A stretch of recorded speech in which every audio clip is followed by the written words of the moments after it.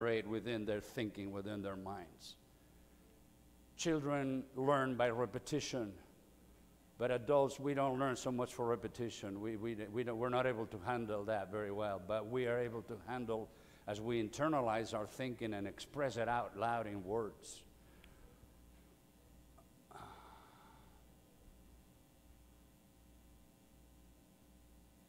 Here we go. This is today's lesson, how God rescues us. Once dead and deceived by Satan. That's Sunday's part. Monday's part is once deluded by our own desires. Tuesday, now resurrected, ascended, and exalted with Christ. Wednesday, now blessed forever by grace. Thursday, now saved by God. Now notice the contrast between the first two and the last three. The first two is once. Once something happened, but then something else developed, right? So God intervened on number 3. Now God, you're going to see in the text, but now God. Two great, huge words. So this is the Sunday, Monday, Tuesday, right here. And I chose a text to highlight that particular topic. Once dead and deceived by Satan, based on Ephesians 2:5. Even when we were dead in trespasses, He made us alive together with Christ. Let's go to Monday. Once deluded by our own desires, based on Ephesians 2:3. All of us also lived at one time gratifying the cravings of our flesh and following its desires and thoughts. Let's go to Tuesday. Now resurrected, ascended, and exalted with Christ. Ephesians 2:6. He raised us up together. He made us sit together in the heavenly places in Christ Jesus. Wednesday, now blessed forever by grace. Ephesians 2:7. That He might show the exceeding riches of His grace in His kindness toward us in Christ Jesus. Last day, Thursday. This is a huge text that we quote all the time, and it's so consequential for our lives. And it comes from Ephesians 2, verses 8 to 10. Excuse me. For by grace you have been saved through faith, and that not of yourselves. It is the gift of God, not of works, lest anyone should boast. For we are His workmanship, created in Christ Jesus for good works, which God prepared beforehand that we should walk in them. Amen.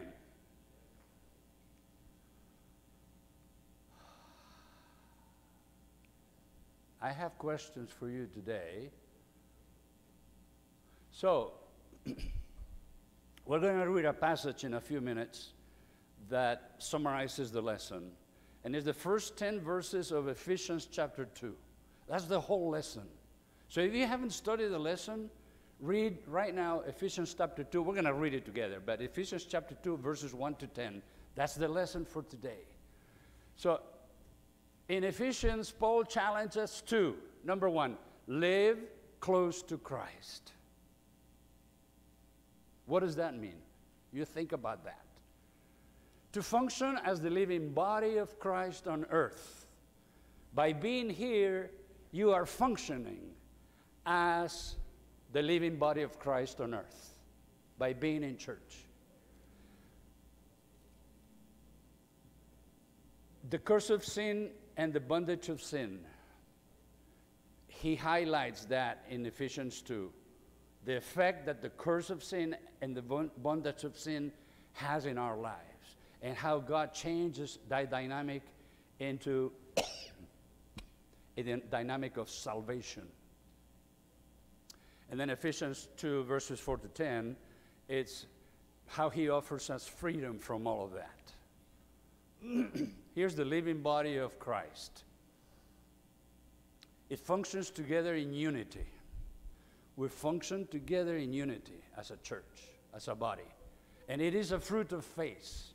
That functioning together is a fruit of faith. The church is the living body of Christ made alive by the Spirit of God. That comes from Ezekiel 37. Made alive by the Spirit of God.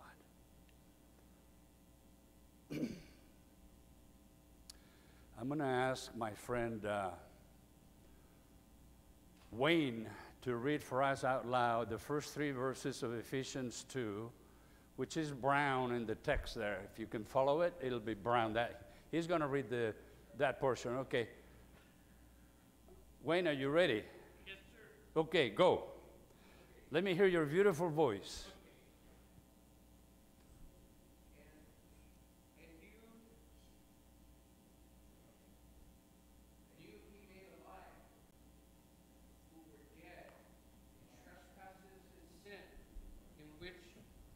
Thank you. Hello.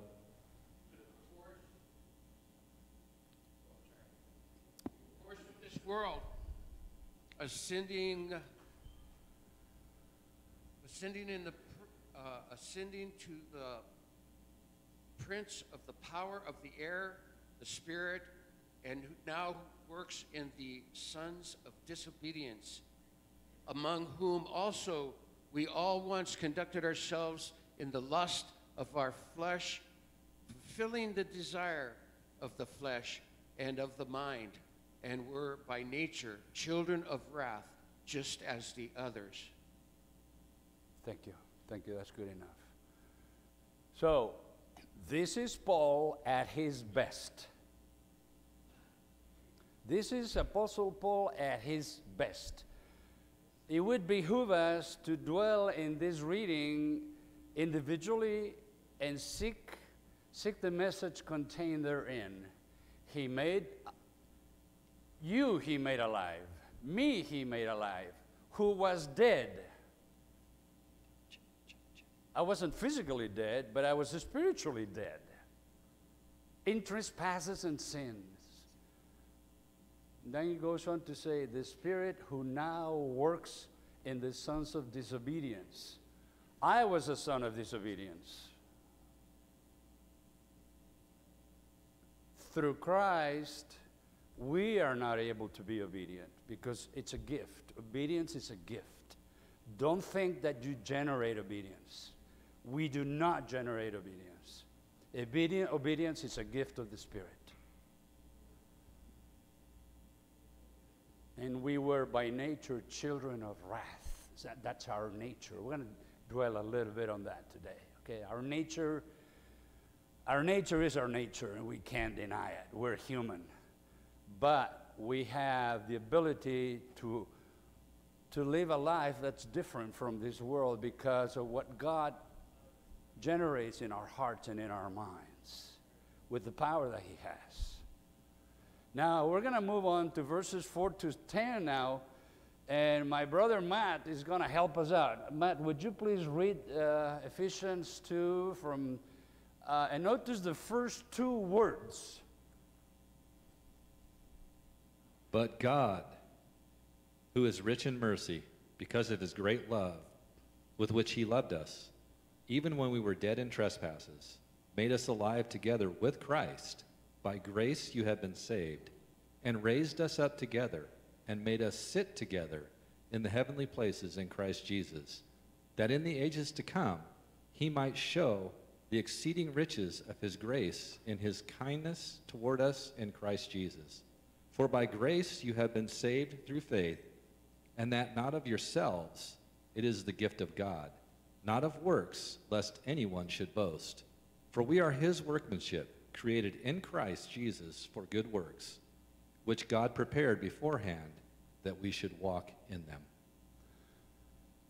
Again, this is Paul at his best. But God, who is rich in mercy because of his great love, and thank you, Matt, thank you, Wayne, because of his great love with which he loved us, even when we were dead in trespasses, made us alive together with Christ.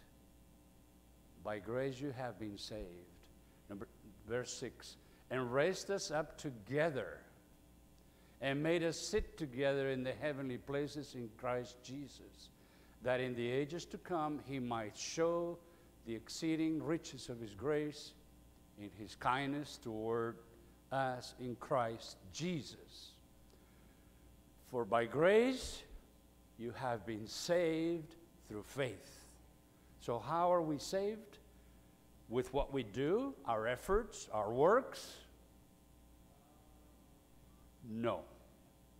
We're only saved by grace through faith. And those are gifts. Those are free gifts from God. It is the gift of God, salvation, not of works, lest anyone should boast. For we are his workmanship, created in Christ Jesus for good works. We're going to explore that a little later, which God prepared beforehand that we should walk in them. Wow. Wow. That's my response to that, because this is the gospel right there. In 10 verses, you have the gospel of Jesus Christ with the Father and the Holy Spirit. Do you see all three of them there? All three of them are there, working together. God the Father, the Son, and the Holy Spirit. Read it carefully. The gospel right there in 10 verses. Ephesians 2.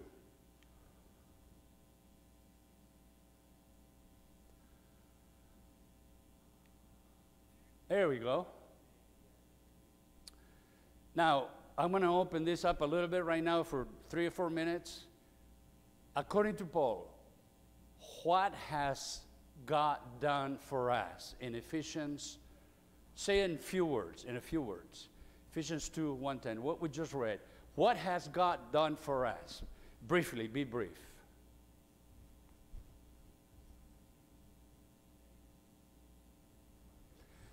Elder Elmer. Yes. For one thing, he said, we are alive in Christ. Okay? So we were dead. Now we are alive in Christ. Okay? And that phrase, in Christ, is so important. And you might want to ask later on, what does that mean? Or how do you accomplish that? How do you get in Christ or with Christ? But anyway, the fact is, he made us alive with Christ. Amen. Thank you, brother. Thank you. Anybody else? Wayne. It's through God, who is rich in his mercy. Absolutely. Through him. Through him. No other power. Absolutely. He has total power. Amen. Amen. Anybody else? Wayne, Matt. He accomplished everything that's required for us. Thank you. That's our, beautiful. The only thing he needs us to do is to choose it. Respond. Yep. Amen. Thank you for your brief words. He's done everything he needs to do. Anybody else before we move on? Yes, Roger. God holds no grudges. Holds no grudges. He's a God of love. No God of love. Okay, thank He you. has no evil thought. His love is 100%. 100%. It's not like a human being. You love and then you hate. You love. No, God's love is 100%. Period.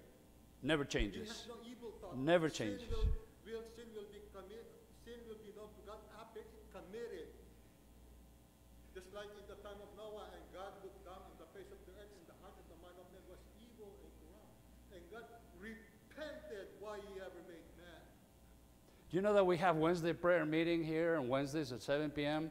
Roger is always there. He's a champion of prayer.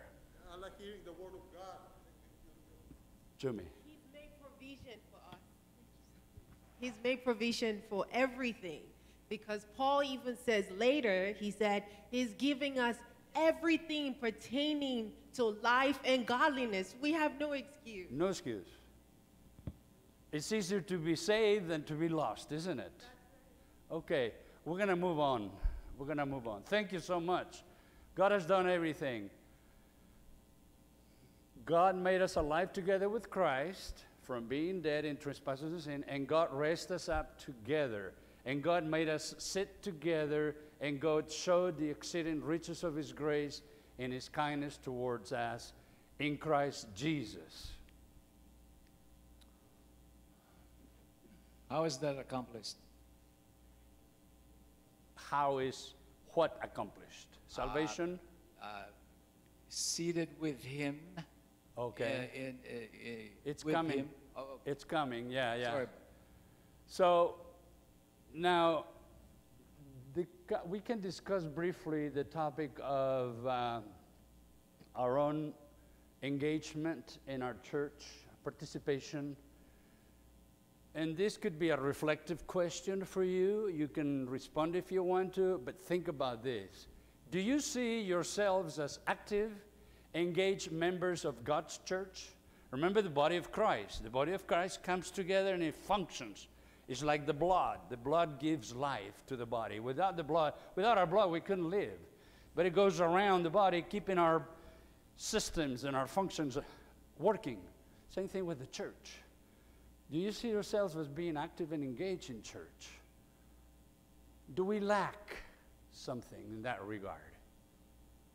And if so, why? Something to think about this morning, okay? See if we can move on. Some of these slides are going to go by fast. Okay. There we go. Once dead and deceived by Satan. This is Sunday's lesson. Paul contrasts here our past sinful experience with the blessing of God's salvation. We participate in Christ's resurrection, ascension, and exaltation. And Elmer was referring to exaltation a few minutes ago, or hopefully we'll look into that a little bit. Paul celebrates the basis of our salvation by grace only. By grace. It's a gift. Paul identifies two external forces that dominate our prior experience and our present experience if we are not focused on Christ Jesus. And I find myself being distracted when my mind is not in Christ. Number one is the course of this world, the customs and the behaviors in society. We have to watch out for that because that influences who we are or who we become. And then number two, Satan himself. We already know that. But Satan uses the world to change our perceptions of reality. And our reality is Christ, but if we don't have Christ as our reality, then our reality becomes what we see every day in this world. What does Ephesians 2 teach about the reality of the great controversy between good and evil? I'm going to throw out that question again. Brief answers. Can we draw comfort and hope in the knowledge that Jesus has been victorious? And if so, how? Can we share in Jesus' victory now? Take one of those and just tell us what you think briefly. What does Ephesians 2 teach us about the reality of the great controversy between good and evil? Anybody?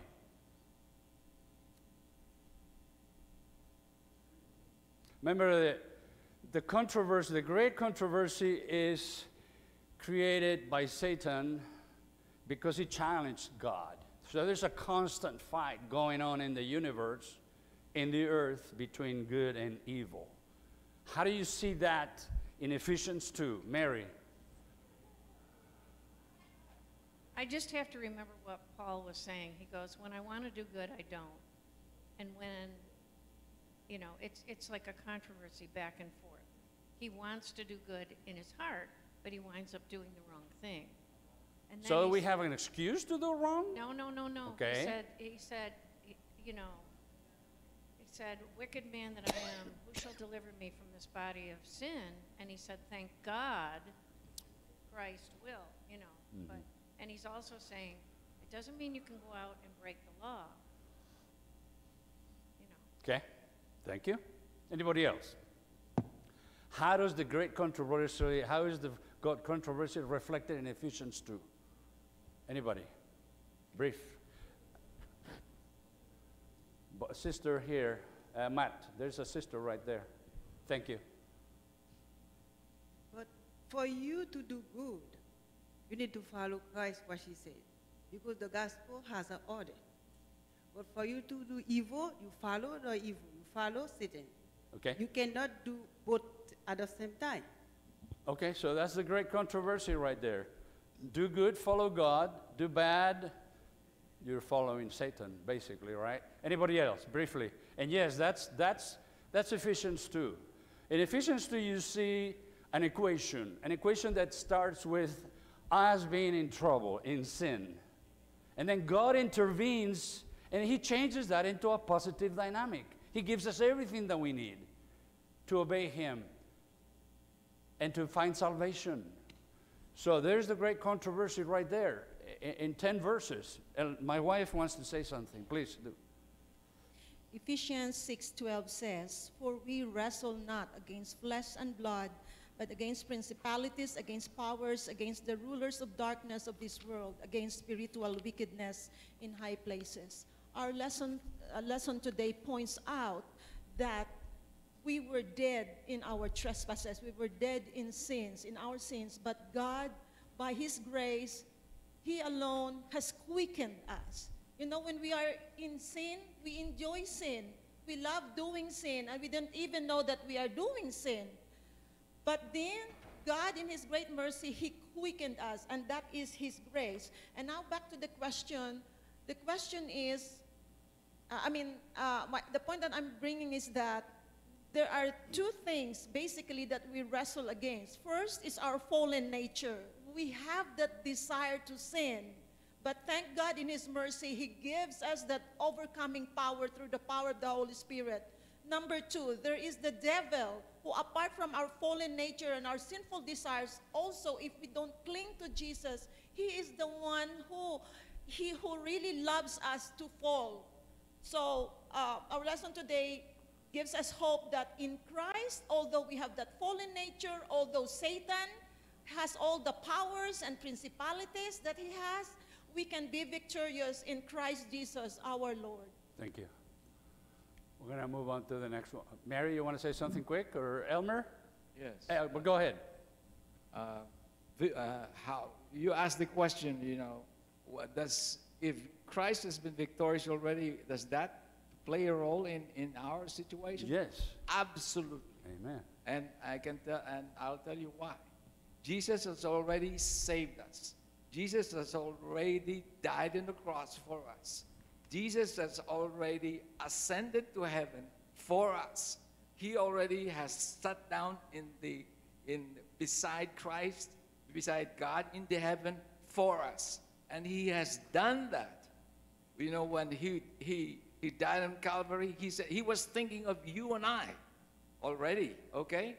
But it becomes a reality and experience for us as we accept that. So there are two parts of salvation, essentially, in my thinking. One is what God has done, and the other part of it is our acceptance and believing. You know, whoever believes will have everlasting life. Yes. So acceptance, believing, and obeying. Let me just, you made a point about obeying. Yes, we may not have the power to obey, but God gives us the power to obey. But we have to want to obey, and the Holy Spirit will guide us into that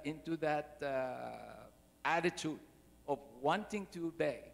And we can obey with God's power, which already we have talked about last week. You know how powerful is God. Thank you, Elmer. Thank you for addressing that second question there. So yes, we can draw hope and comfort from the fact that Jesus obtained a victory already. And can we do that now? Yes, we can do that now through the power of the Holy Spirit. That's what Christ came to show, that it is possible to obey the law. Anyway, Mary, real quick, and oh, Jumi. Okay, Jumi, I'm coming to you. Mary, Mary, go ahead. Really quick. If anybody has their Bibles and can turn to Ephesians 2:13, it's absolutely beautiful what is in here. But now in Christ Jesus, you who once were so far away, through and by and in the blood of Christ have been brought near. For he is himself our peace, our bond of unity and harmony. He has made us both Jew and Gentile, one body, and has broken down, destroyed, abolished the hostile dividing wall between us.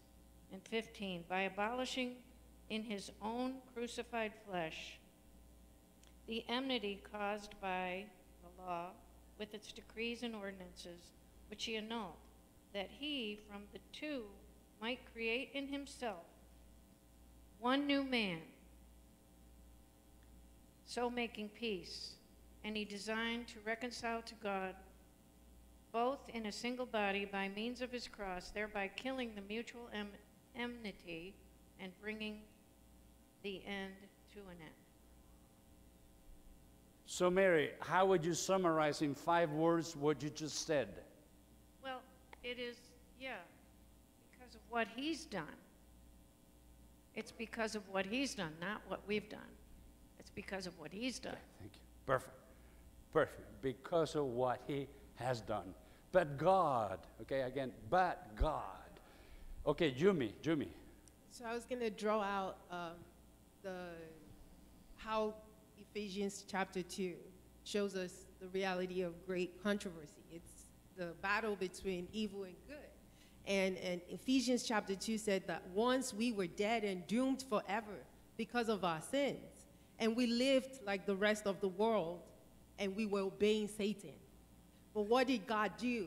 Just because he is full of mercy and he loved us so very much, while we were dead, he chose to die for our sins. He chose to set us free, because the ransom for our sins, for the ransom for our lives, was so much.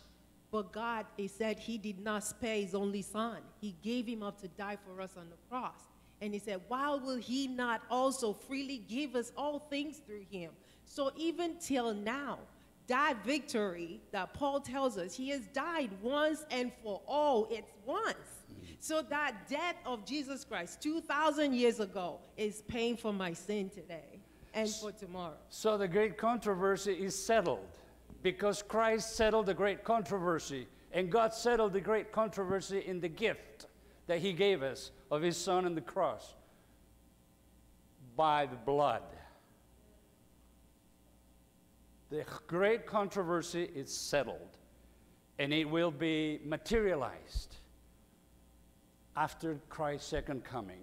And we are privileged as a movement, as the Seventh-day Adventist movement in the world, to believe the doctrine of the sanctuary and the doctrine of Christ's second coming and the doctrine of the millennium and the judgment that's to come of the wicked. Because though we are judged, we are protected and covered by our supreme lawyer, advocate, which is Jesus Christ. So our salvation is assured. So the great controversy is settled. Elmer.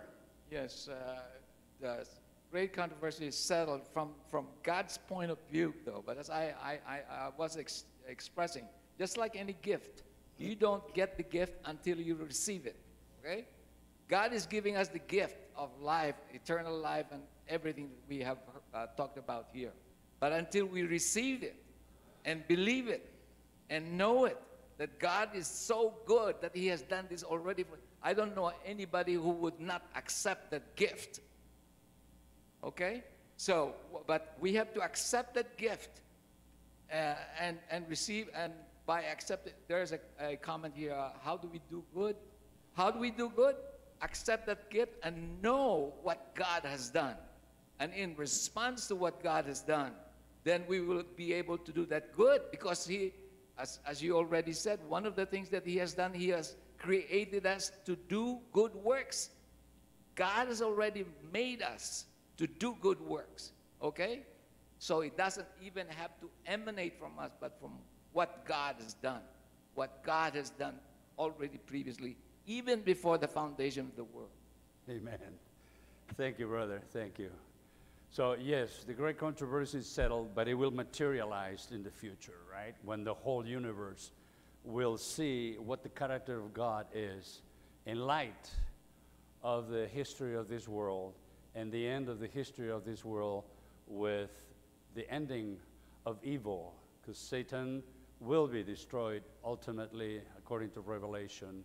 So that will settle for good, for the whole universe, the great controversy. I did have a quote in here, and I might have missed it, but let me advance this to the next one. Do you want to say something? Okay, my wife wants to say something. Go ahead. It is important to note that our lesson and our Bible points out that God has already predestined us to be saved.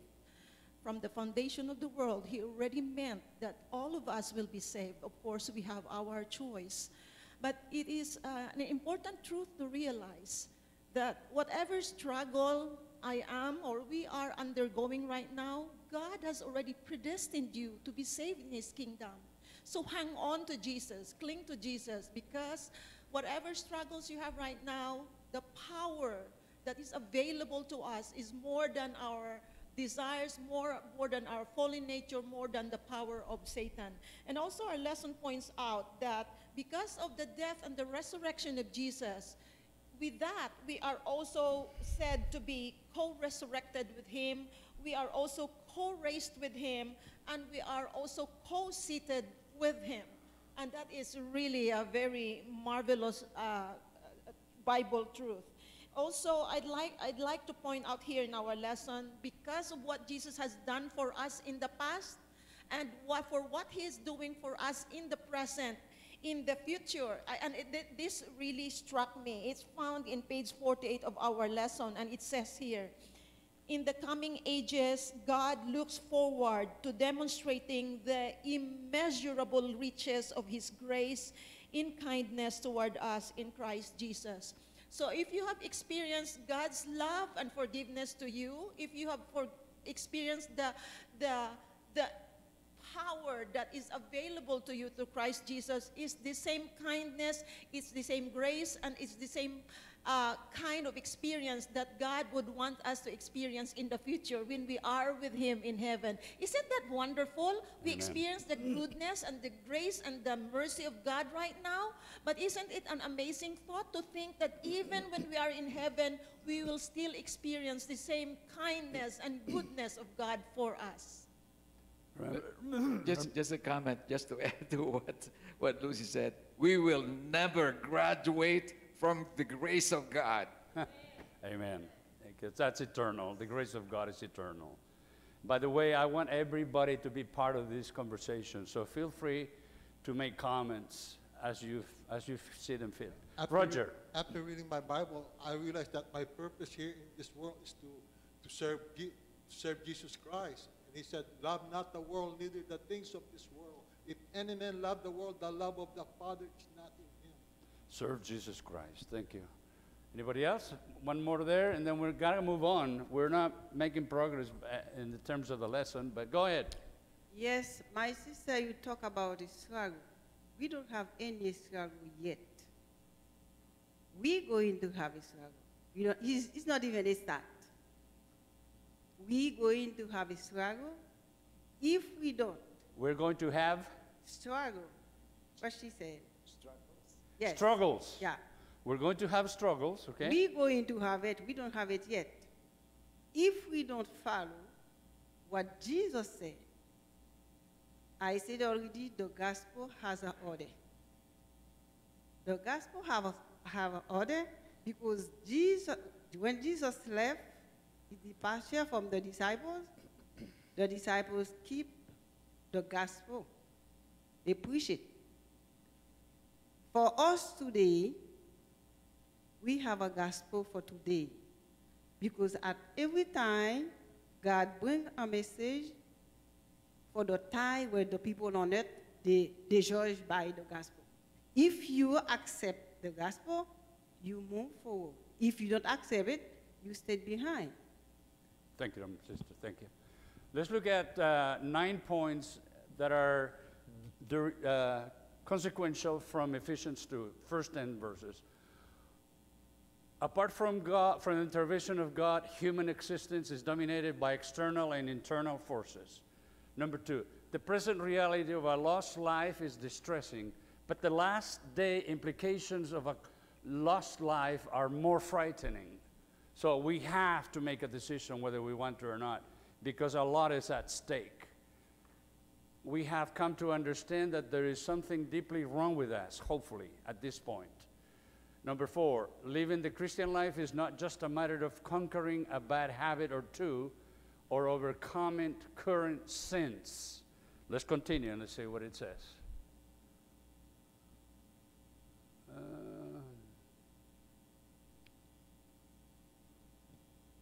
5, we do not just contend with sins. So this is the consequence of number 4. We started this on number 4. I'm not going to go back because of the traffic moving back and forth. We do not just contend with sins. We contend with sin. So what is the difference between sin and sins? If we are in sin, we are open to sins. Sins are individual acts that happen in our lives. But sin is a state. Sin is a state. It's where we are. So we are either in sin or in Christ. So it's beyond sins. The problem is not just sins. We have sins because we are in sin. And that's the human nature. Let's move on. We are bent toward rebellion against God and towards self-destruction.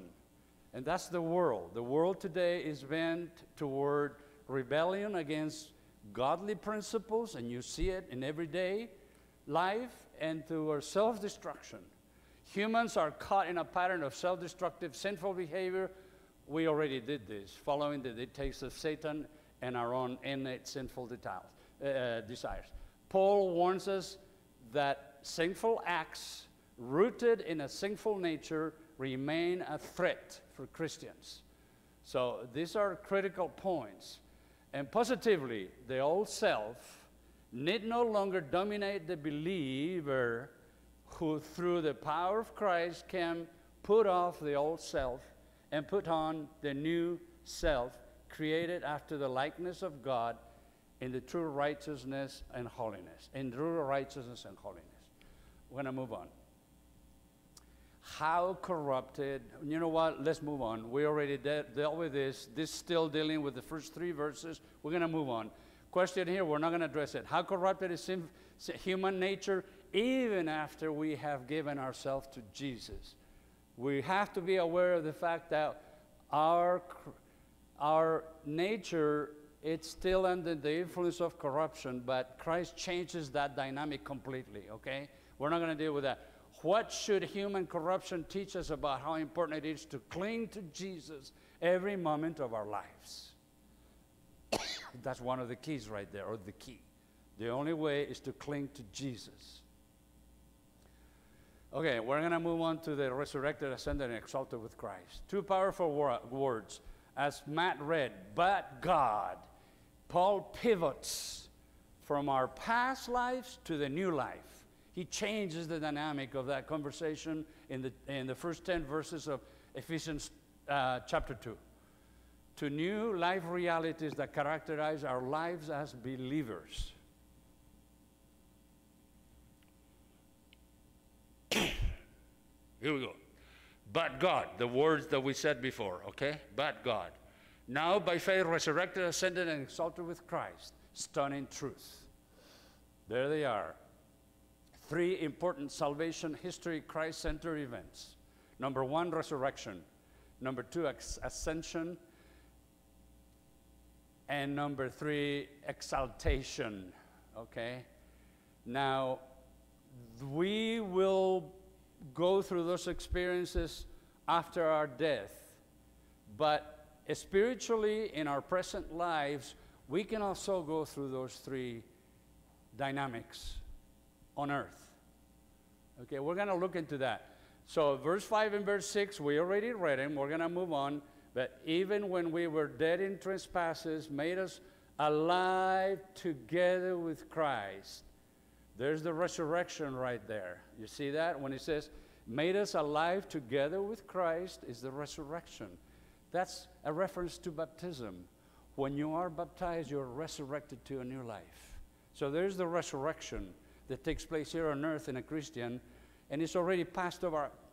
If you're a baptized member, it's in your past. You've already been resurrected in Christ. You will also be resurrected when Christ comes, if you happen to be resting. If not, you will be transformed immediately, which is equivalent to a resurrection, because your life will be totally changed instantly. And raised us up together. That's ascension. Ascension, we ascend. Raised us up together, okay? That's number 2, ascension. And made us sit together in the heavenly places in Christ Jesus. Wow. And that is to be exalted.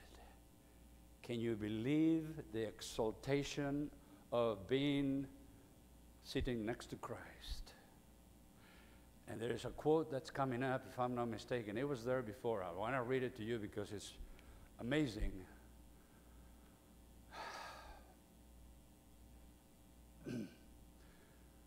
We already discussed this a little bit. I'm not sure we want to dwell on it, but how do we as righteous believers participate in Christ's resurrection, ascension, and exaltation? And when does this participation occur? Ephesians 2, 6, and 7 says, but God in the ages to come, okay? It happens in our present experience as Christians, but it will also happen in the ages to come, meaning after Christ's return. Let's move on. So we see that in Ephesians chapter 2, verses 5 and 6, as righteous believers, we are co-resurrected with Christ. Co-resurrected meaning collaboratively, together. We're resurrected with Christ. We are co-raised with Christ, co-seated with Christ in the heavenly places, meaning that believers participate in Christ sitting on the heavenly throne. And we are co-exalted with Jesus by being co-seated with him. This really is a long Bible story, but we don't have time for that. But the power of the Word of God is limitless.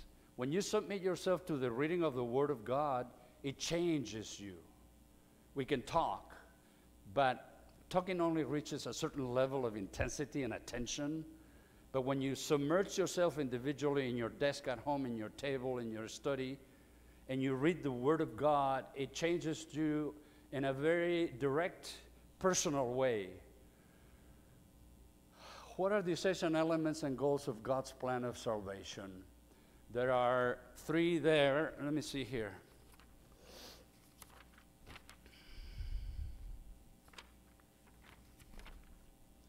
You see right there you have blessed with every spiritual blessing. So that's an essential element of God's plan of salvation, that we are blessed with every spiritual blessing. We have no excuse. Like Jumi said earlier, we have no excuse. Elmer, my wife, the points they made is God has done everything possible to save us. All that spending is our response. How are we going to respond to God's action? It requires our response. And that's our challenge in this present time in history, because the world is out there, they are absorbed in their ways, and we have the opportunity somehow to witness to them. And the lesson later on talks about good works. What is the purpose of good works in the life of a Christian? Well, I submit to you that the purpose of good works in the life of a Christian is to glorify God, is to vindicate his character. That's the purpose of good works, not of ourselves, and they're not our works, they're Christ's works. And it's beautiful when you realize that it's Christ in you, in your thinking and in your heart, that does the action. It's not you doing the action, it's Him doing it through you. When you allow Christ to work through you, then it's all about Him. It's all to His credit. I'm just a vessel being transformed through whom the Spirit works. It's a dynamic that is free-flowing, is creative, is energized, is powerful, and you can't resist it. The world needs to see the good works of the people of God somehow.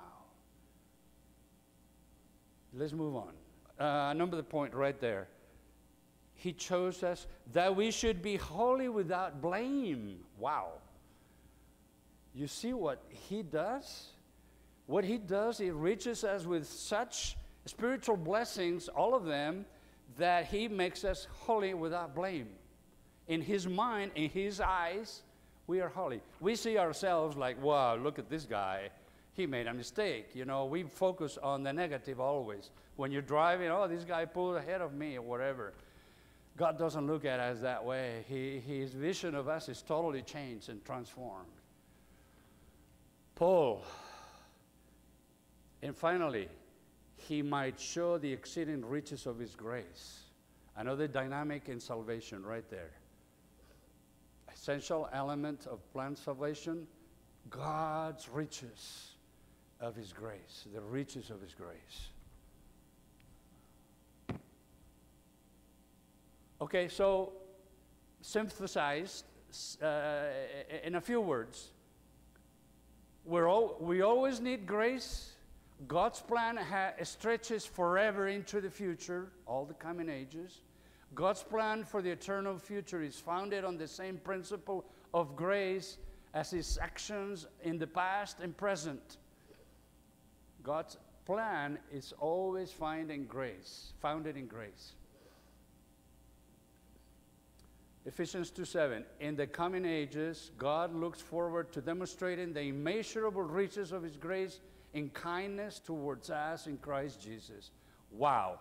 Now, that is, again, if you take this verse, it's so rich, it's so penetrating, and so revealing about what God does through immeasurable riches of His grace. You cannot even measure the richness of God's grace.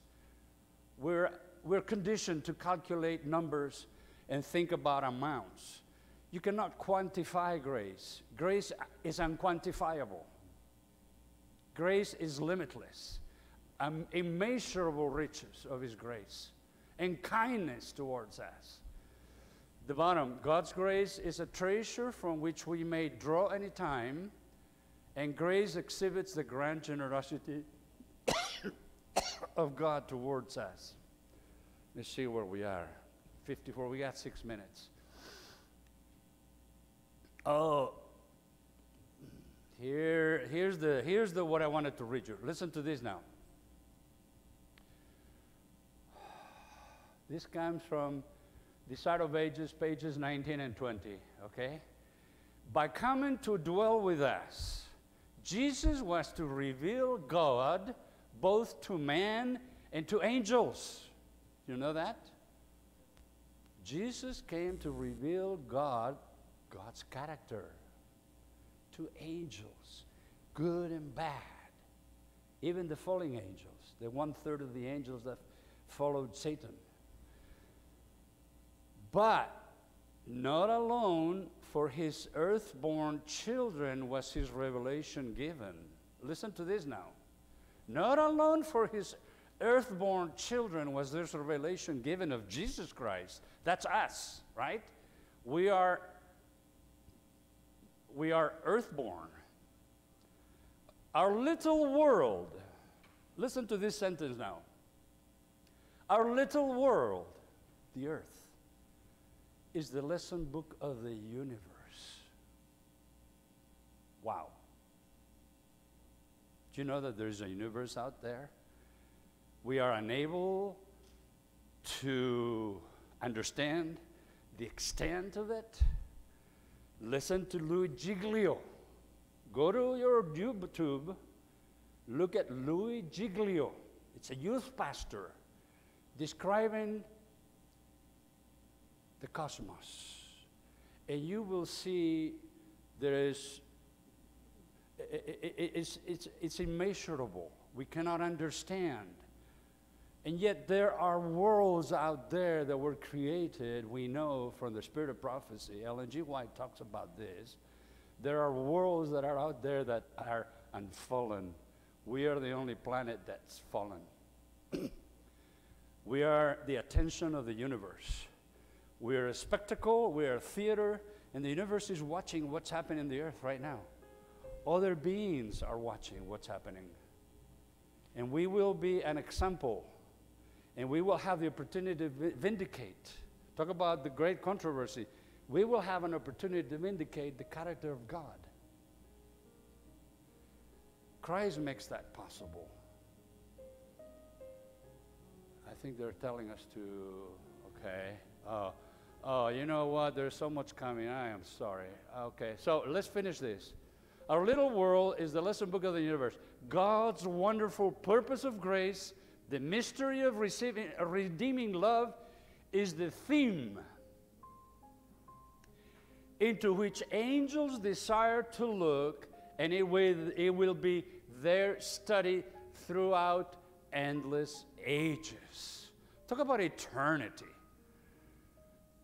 The theme of God's plan is His grace, and it will be a subject to study throughout endless ages, even by angels. Imagine for us, both the redeemed and the unfallen beings. We are the redeemed, you are redeemed, but there's other unfallen beings that live in other, not just planets. Yes, planets, anyway, we're not going to go there, but both the redeemed and the unfallen beings will find in the cross of Christ their science and their song. It will be seen that the glory shining in the face of Jesus is the glory of self-sacrificing love. Wow. That is Desire of Ages. Go to it, pages 19 and 20. Ellen G. White. Okay, so our time is over. We got 2 minutes.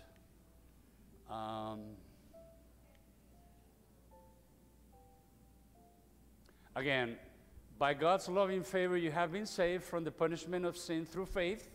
It is not anything you have done. It is not given to you because you worked for it.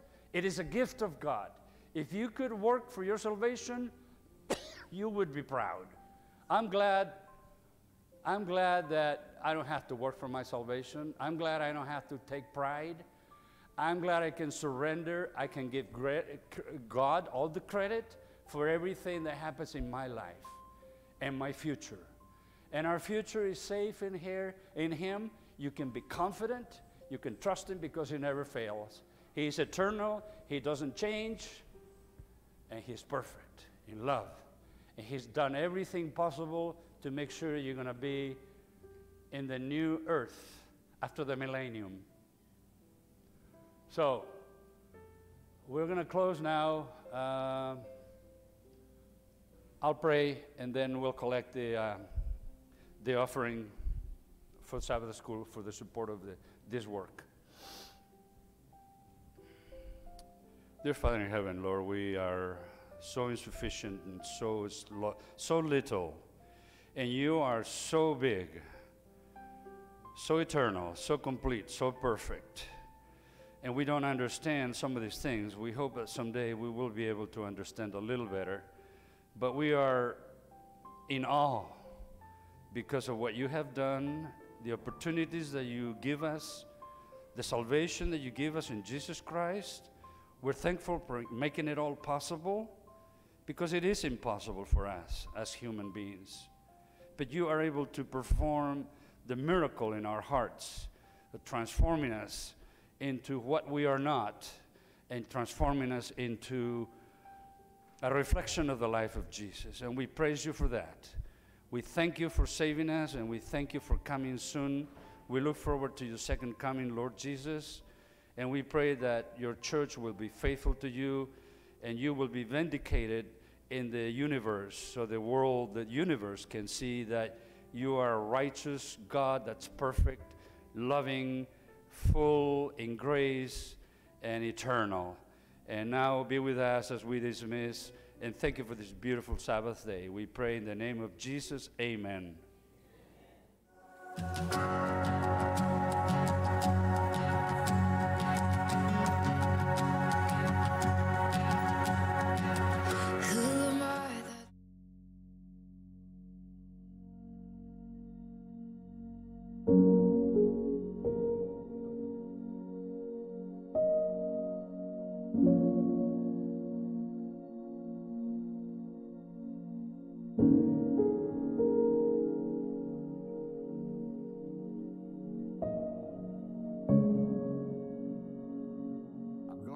A series of passages of Scripture that will encourage you, strengthen you, and make you fearless. Are you ready? Philippians 4:6-7. Be anxious for nothing, but in everything by prayer and supplication with thanksgiving. Let your requests be made known to God. And the peace of God, which surpasses all comprehension, will guard your hearts and minds in Christ Jesus. Psalm 16:7-8. I will bless the Lord who has counseled me. Indeed, my mind instructs me in the night. I've set the Lord continually before me. Because he is at my right hand, I will not be shaken. Psalm 4:8. In peace I will both lie down and sleep. For you, O Lord, make me to dwell in safety. Psalm 27:1. The Lord is my light and my salvation. Whom shall I fear? The Lord is the defense of my life.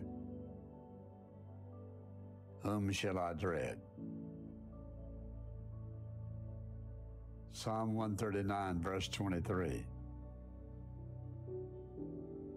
Search me, O God, and know my heart. Try me and know my anxious thoughts. And see if there's any hurtful way in me, and lead me in the everlasting way. Psalm 138:7. Though I walk in the midst of trouble, you will revive me. You will stretch forth your hand against the wrath of my enemies, and your right hand will save me. Psalm 138:8. The Lord will accomplish what concerns me. Your loving kindness, O Lord, is everlasting. Psalm 138:3. On the day I called, you answered me. You made me bold with strength in my soul. Philippians 4:19. My God will supply all your needs according to his riches and glory in Christ Jesus. Isaiah 41:10. Do not fear, for I am with you. Do not anxiously look about you, for I am your God. I will strengthen you. Surely I will help you with my righteous right hand. And then there's John 3:16. For God so loved the world that he gave his only begotten Son, that whoever believes in him shall not perish but have everlasting life. And 1 John 1:9, if we confess our sins, he is faithful and just to forgive us our sins and to cleanse us from all unrighteousness. In Psalm 121, verses 1 through 8, I will lift up my eyes to the mountains. From where shall my help come? My help comes from the Lord, who made heaven and earth. He will not allow your foot to slip. He will keep you, and he will not slumber. Behold, he who keeps Israel will neither slumber nor sleep. The Lord is your keeper. The Lord is your shade on your right hand. The sun will not smite you by day, nor the moon by night. The Lord will protect you from all evil. He will keep your soul. The Lord will guard your going out and your coming in, from this time forth and forever. Isaiah 54:17. Watch this carefully. No weapon that is formed against you will prosper, and every tongue that accuses you in judgment, you will condemn. This is the heritage of the servants of the Lord, and their vindication is from me, declares the Lord. Psalm 32, verse 7. You are my hiding place. You preserve me from trouble. You surround me with songs of deliverance. In Psalm 94, verse 19, when my anxious thoughts multiply within me, your consolations delight my soul. And Psalm 23, verse 4, even though I walk through the shadow of death, I fear no evil, for you are with me. Your rod and your staff, they comfort me. Read these verses daily. They'll become a shield to your thinking and your emotions. We're in a spiritual war, and I've given you the spiritual ammunition you need for spiritual victory every day. You will find yourself becoming stronger, more bold, and courageous in your daily walk with the Lord. Remember, you're living by the Word of God, not by what other people are saying or whatever they may be doing or what they believe. Trust in the Lord with all your heart. Lean not to your own understanding. In all your ways acknowledge Him, and He will direct your path. We are trusting you. You said your word will not return void. May the fruit of Scripture, the fruit of the Word of God, surround, uphold, overshadow every person who has heard these verses. And we pray this in Jesus' name. Amen.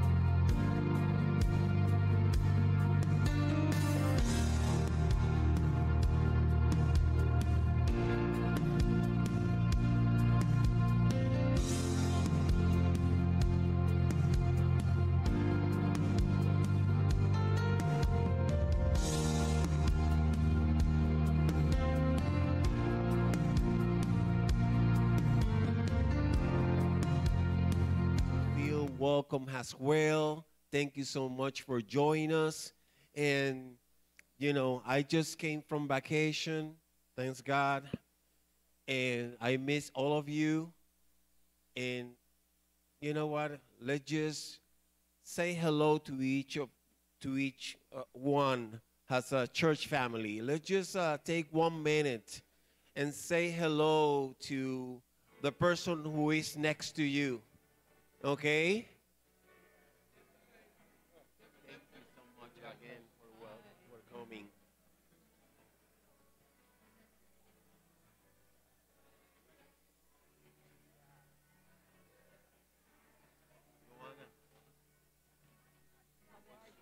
Good to see you.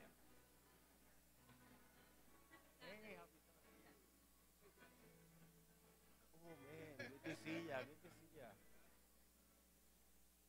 And family, I have friends and family here who came to visit us.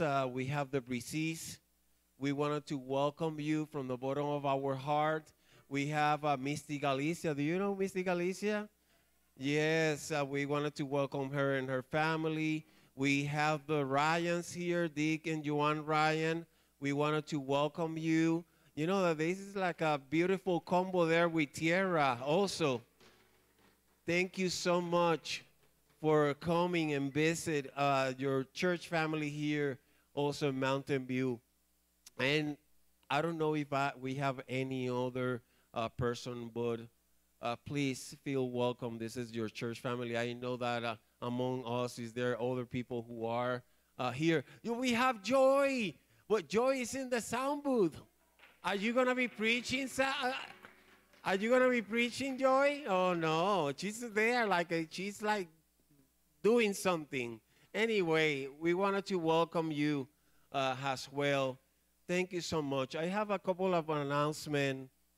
The first one is we wanted to do a professional face for Valencia Tevening. Valencia is here. Valencia, come in, please.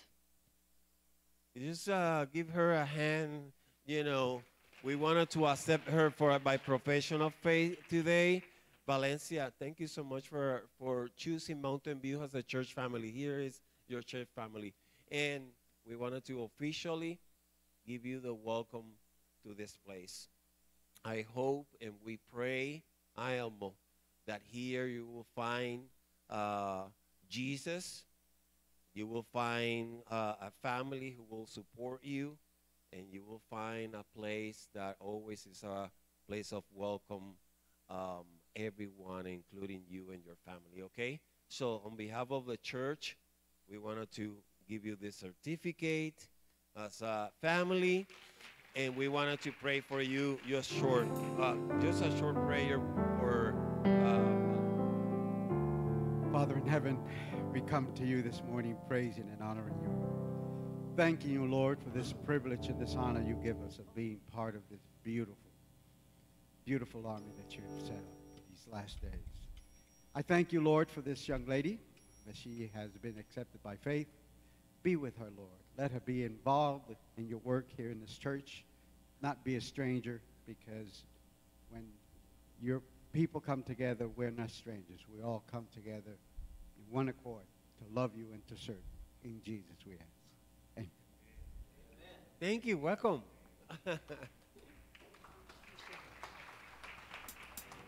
Then I have, don't forget that after our church service today, we have the farewell luncheon for Pastor Melody. It's going to be right here in our academy. That will be right after our church. And tomorrow at 3 p.m., we have the memorial service for Miguel Rivera. 3 p.m. We are going to, I have a couple announcements. So stay with me there, okay? Sorry. Many stuff. On Monday, July 24, we have the Lifeline screening. This is like a kind of medical clinic that happens here always. It's going to be from 8 to 5. They provide different services, and whoever is interested on participating on the Lifeline screening, you can get some more information at the foyer. Also, the Woman Ministry fundraiser will be happening in August 13. And if you want some more information, Diane Radcliffe, who is the Woman Ministry Director, Diane is around? Yes, Diane. Oh, the foyer, also in the foyer. You can reach out to her. And then, Jerry, you have some announcement. Yes, our youth director. I just want to share with you guys, Thursday nights, we have an ongoing Bible study training class for our youth, our collegiates, and our young adults. It's 13 to 18 for the youth, and then the collegiates and the young adults. It's ongoing until October 26th, and it's going to culminate in a weekend of prayer on the 27th and 28th. And this is not just our youth, but this is valley-wide. It's a Nevada-Utah Conference event. So would encourage all of our young people and our collegiates and our young adults to attend. It's here at this church, 7:30 to 8:30, or 7 to 8:30, and we've been getting out right at 8:30, so it's not going to like overflow or anything like that. And next weekend, next Sabbath, which is our 5th Sabbath, there is going to be a lunch study group meeting in the multipurpose room with Pastor Neary from the Paradise Seventh-day Adventist Church. And it will last approximately 2 hours and will be well worth your time. So I urge you to come next Sabbath and every Thursday if you can. You will be blessed. And I want to make one quick impromptu.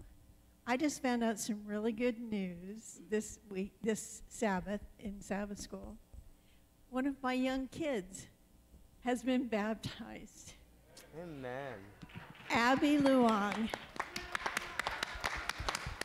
And God, and God smiled. So I just wanted to let you know that. Thank you, Jerry. Thank you so much. The Pathfinders and the Adventures will resume their meetings on the month of August.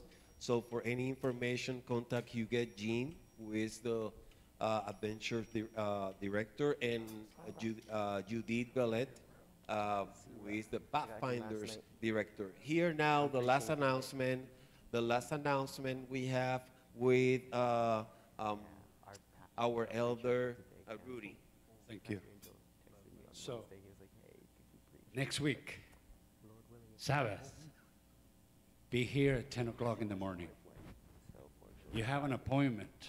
You know that? Sabbath school. I want to see the church full. Sabbath school. Amen. Let's do it, okay? Next week, we're studying horizontal atonement. You know what horizontal atonement is? There's vertical atonement. Vertical atonement is the removal of the effects of sin between us and God. God removes the effects of sin because of the blood of Jesus Christ. It's a vertical dynamic from here on high. There's a horizontal dynamic, which is the topic next week. It has to do with the removal or the reconciliation of any difference between any group in the world. So in other words, Gentiles and Jews, there's no difference. God wants us to remove any difference between us. He wants us to work together in unity, in love, in peace, based in his character of love. So we're going to study that next week. On Tuesday, Paul points out that when we, and this, I finish with this, when we use the Word of God as a wedge to divide, you know what that is to God? That is anathema to God. You know what anathema is? Anathema is abomination, is something offensive to God, because that's not the purpose of the law. The purpose of the law is not to divide, it's to bring together. So don't ever use the law of God to divide you from other people. Seek union instead of division. That's the topic for next week. So be here at 10 o'clock next Sabbath. Bring a friend, and let's have a wonderful Whip out my trusty phone. spiritual time together. God bless you.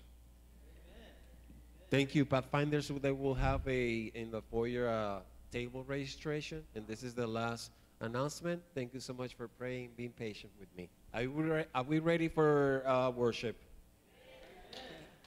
Church family, good morning. Brothers and sisters in Jesus, fellow travelers on the road to eternity. Happy Sabbath to all of you. Maligayang Sabado. It's always a privilege and a pleasure to be worshiping with you on Sabbath. Let's start our praise service by reading the Word of God. Brother Eric will lead us. Yeah. Amen. Perfecto. Amen. What a privilege to come together today. I guess y'all can just tune in today. And to receive the Word of God. Okay. Cool, the baby. It's one of the Yeah, reasons because you can't drive with them. is to hear the Word of God proclaimed and to share it. Our scripture reading today comes from the book of Revelation. What book did I say? Revelation. Chapter 4. What chapter? 4. Revelation chapter 4. We'll be reading verses 8 and verse 11, portions of those. I invite you to stand as a congregation at this time, and we're going to read together these powerful verses of Scripture. You'll see the words appearing on the screen, and this is what they say. Let's all read together. Holy, holy, holy, Lord God Almighty, who was and is to come. You are worthy, O Lord, to receive glory and power. You created all things, and by your will they exist and were created. May the Lord add a rich blessing to the reading of his holy word. Please keep standing. We are worshiping our Jesus Lord, the King of all kings. All hail the power of Jesus' name. Let's sing that song. 1, 2, 3.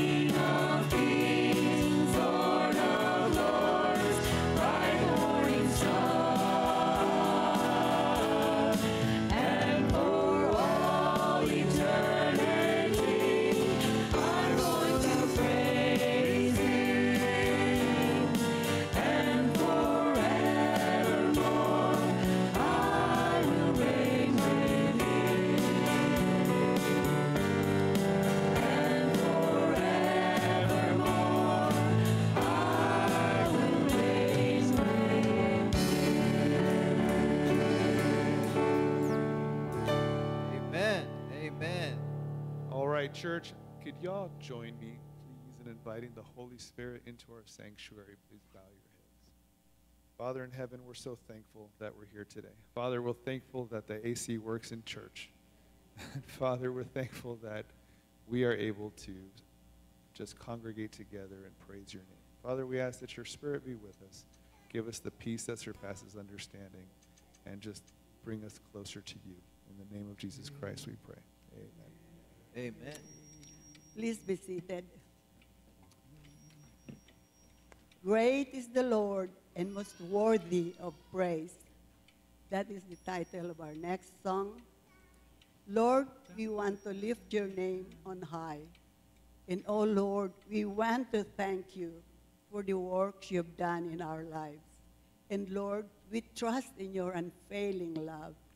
For you alone are God eternal throughout heaven and earth and heaven above. These beautiful words give us a glimpse of who God is and who we are to him. Let's sing our next song.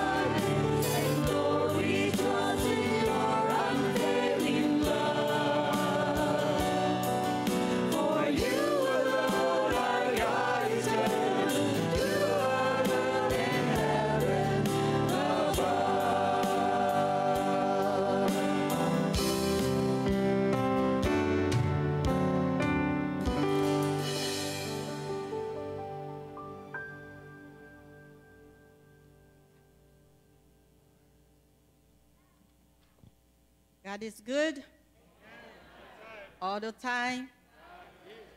Amen. We did in 1 Timothy 6, verse 6 and 7. It says, now godliness with content is the greater gain. Verse 7 says, we Sorry, every time I come over here, I'm a little nervous. It's, verse 7 say, we brought nothing into this world, and it is certain we can carry nothing out. It is a blessing we be here, for everything is going out. The heat, we sit in here in very comfortable sanctuary, and we all here. Everything belongs to God, including us. God is our creator. So the only thing he wants us to do, to be obedient to him. So deacons, let us pray. Dear Heavenly Father, we come to you this morning with grateful heart to say thank you. We thank you for loving us so much. We thank you for providing for us. Thank you, Father, for keeping us safe and protected. Thank you for shelter. We thank you, Father God, for your Son, Jesus. We pray, Father, your spirit, your presence be among us this morning. Bless our service, Father, and receive our offering. Help us, Father, to continue to praise and honor you, because you are soon return. Prepare us for your soon return, Father. We thank you, we praise you, we honor, we worship you. Bless our tithe and offering. In Jesus' name, amen. Amen. So, if you are asked to define the word gospel, which Bible verse would you use? Bible verse that you would use to define gospel? John 3:16. That's what is in my mind too. If you know it by heart, let's say it together. For God so loved the world that he gave his only begotten Son, that whoever believes in him will not perish, but have everlasting life. Do you know who said those words? Who said those words that we just repeated? It's Jesus himself. Jesus himself. Our next song is about this wonderful gospel. I invite you to do something. Close your eyes very tightly. Close your eyes very tightly. In your mind's eye, imagine God's only begotten Son stepping down from his majestic throne, humbly taking off his robe, his royal robe, and laying down his magnificent crown. His amazing, burning love for you and me led him to die on the cross in yours and my place, so we could live with him for eternity. Wow, God. Let's sing our next song. What more could he do?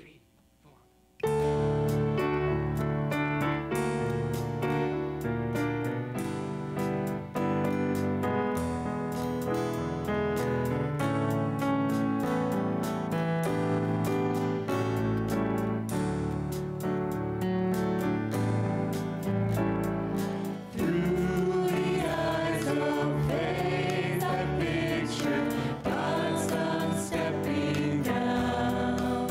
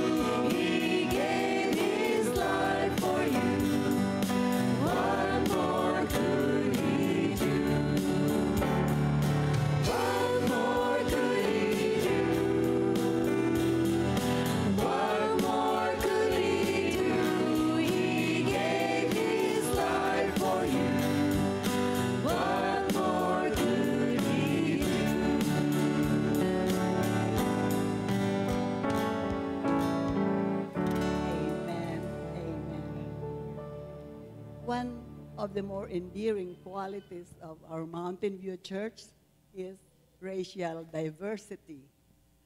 As Sister Dale mentioned last Sabbath when she was calling for tithes and offerings, there are about 58 nationalities represented in our church. Amen. So, we are a church family with 58 different motherlands. Think about that. But we are all citizens of heaven, Amen. our true homeland. And that is where God is taking us and us his children to live with him for eternity. And we are going home soon, very soon. Our next song is entitled, We Are Nearing Home. Nearing home means we're almost home. Mountains is a metaphor for painful trials and tribulations that we encounter as God's children on our journey home. As we sing our next song, freely fill your imaginations with visions of that beautiful home God has lovingly prepared for us. We are nearing home. 1, 2, 3.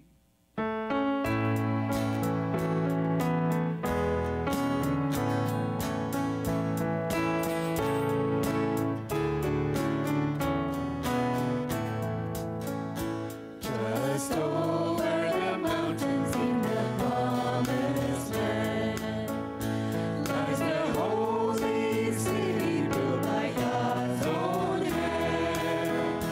As our weary footsteps in the mountains crest, we can view our homeland of eternal rest.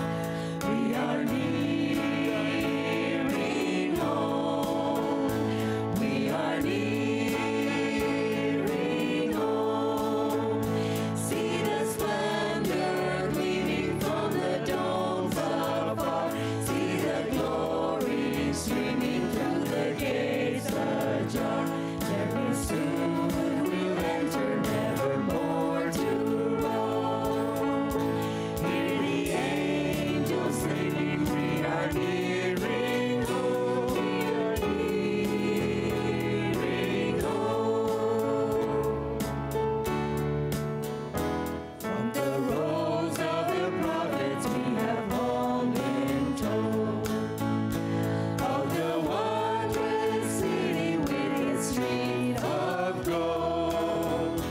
Now we rapture vision, we can see it there. With its walls of jasper and its mansions fair. We are nearing home. We are nearing home. See the splendor gleaming from the domes afar. See the glory streaming through the gates ajar. Very soon we'll enter, never more to roam. Hear the angels singing, we are nearing home. We are nearing home. My brother, my sister, will you meet us there? In the land of sunshine where there'll be no care. Accept all God's message and to him be true. Then when Jesus comes and he will call for you, we are nearing home. We are nearing home. See the splendor gleaming from the domes afar. See the glory streaming through the gate ajar. Very soon we'll enter, never more to roam. Hear the angels singing, we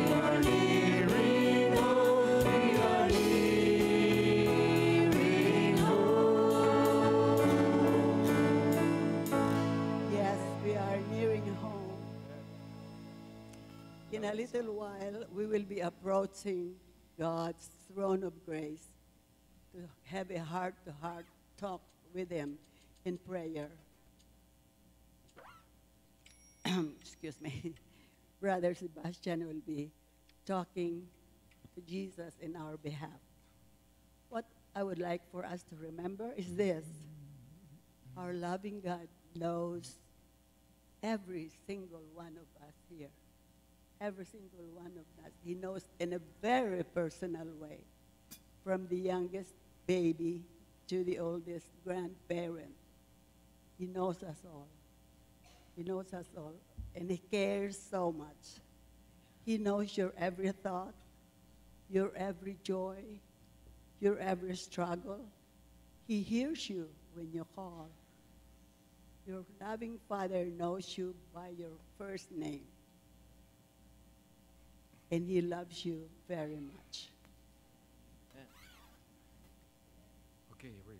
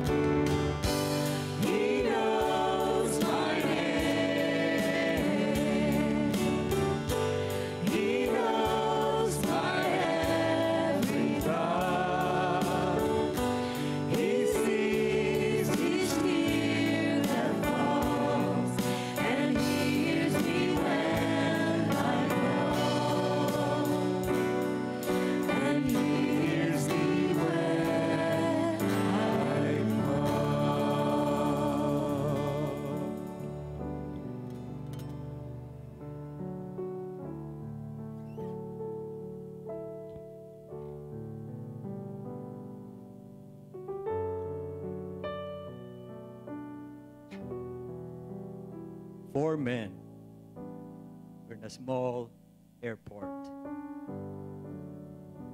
They're going to the next small city. One was a surgeon, one was a lawyer, one was a freshman college student who was taking a vacation, and the other a minister. The weather was good. They boarded the plane, taxied, took off, fine takeoff. Just in the middle of the ride, as they were like 20,000 feet up in the air, suddenly turbulence. It was like a roller coaster. And then the pilot opened the door. There was no stewardess. The pilot announced, there are 4 parachutes. Our engine is not working. He took one of the parachutes, opened the door, and jumped off. The surgeon stood up. I have surgeries to make. Got a parachute, jumped off. The lawyer stood up. I have cases to handle. Took a parachute, jumped off. The young man and the minister looked at each other. Only one parachute left. Who is going to jump next? The minister looked at the young man and said, you have a bright future. I have served my Lord. Take the parachute. Offered a little prayer. They stood up. And the young man just brightened up. It's a miracle. Yeah, what happened? There are still 2 parachutes. What happened? The last brilliant man took my backpack.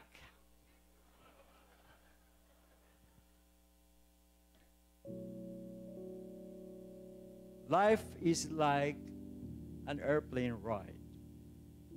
Sometimes it's smooth. Sometimes you have air pockets. But then there might be turbulent winds. And we have to jump off into the uncertain future. Will you have a backpack or will you have a parachute? Is your backpack your career, your possessions, your money, your connections? Or is your parachute the everlasting arm of God? Which one do you have? We like to always call on God. We like to pray. And sometimes prayers are answered. Sometimes God does not seem to answer. Do you still have your backpack? Or do you still have your parachute? Can you still trust in God when the weather is rough? When everything is not going your way? And there's no future, as if there is no future? We have prayed for some names here. And we have had some good news. Brianna appears to have some blood transfusions ready for her. She's the little girl with a cancer, leukemia. But the good thing with leukemia is in children, the cure rate is very high. But still, there is the uncertainty.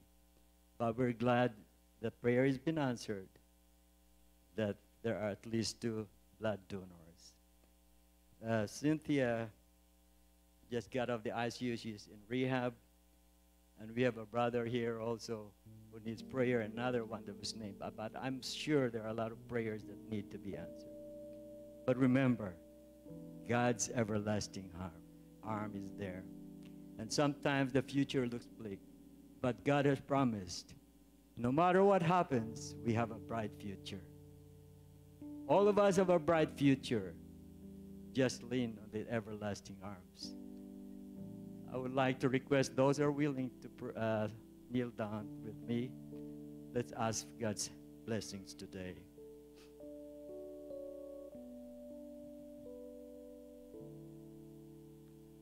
Our Father in heaven, in whom we live and move and have our existence, hallowed be your name.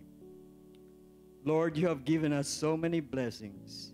Open our eyes that we can see those blessings that we may not see. Lord, we bring you Mountain View today. Each one has their own problem. Each one has a praise to say. Lord, all of us have to thank you because Jesus came to guarantee our future. Please forgive us. Please cleanse our unrighteousness and renew a right spirit within us. We pray for healing. Please touch with your healing hand those who need to be healed. Please give us the faith to overcome our uncertainties. We pray for those who need healing with their broken hearts. Relationships that may not be working the way originally it was intended to be. But again, we can always lean on your everlasting arms to give us comfort. We pray for continued blessings in each one. And we pray that you will open our blindness, that we can see the world's need. We pray that you can help us see that the face of the person next to us, before we get angry, before we get mad, that that is also a child of God. Lord, we pray that your kingdom will soon come. We pray that each one here, each brother, each sister, each parent, each child, each grandchild, our friends, our neighbors, this whole church can be there with you when you will come and you will say, welcome into my kingdom. Lord, we like to be with you. God with us. And as we rise from our knees, may your blessings be upon each one of us. This we ask in the blessed name of Jesus. Amen.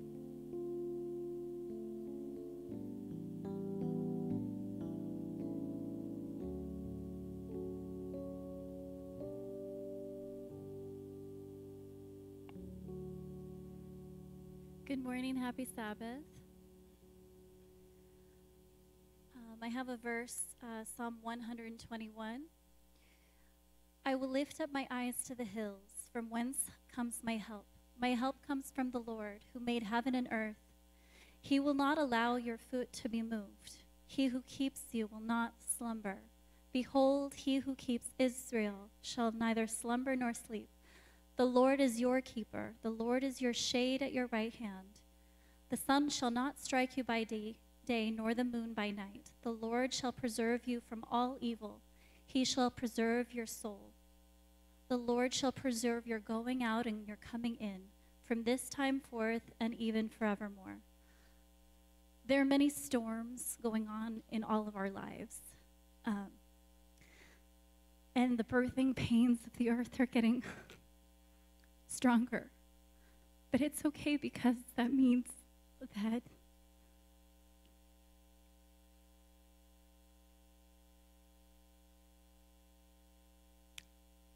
the Lord is coming soon.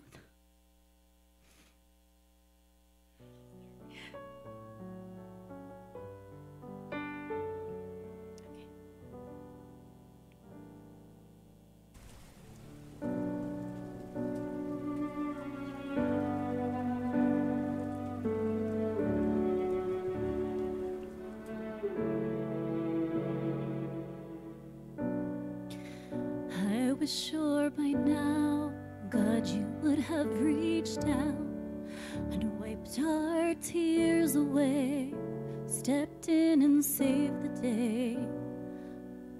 But once again, I say amen, and it's still raining.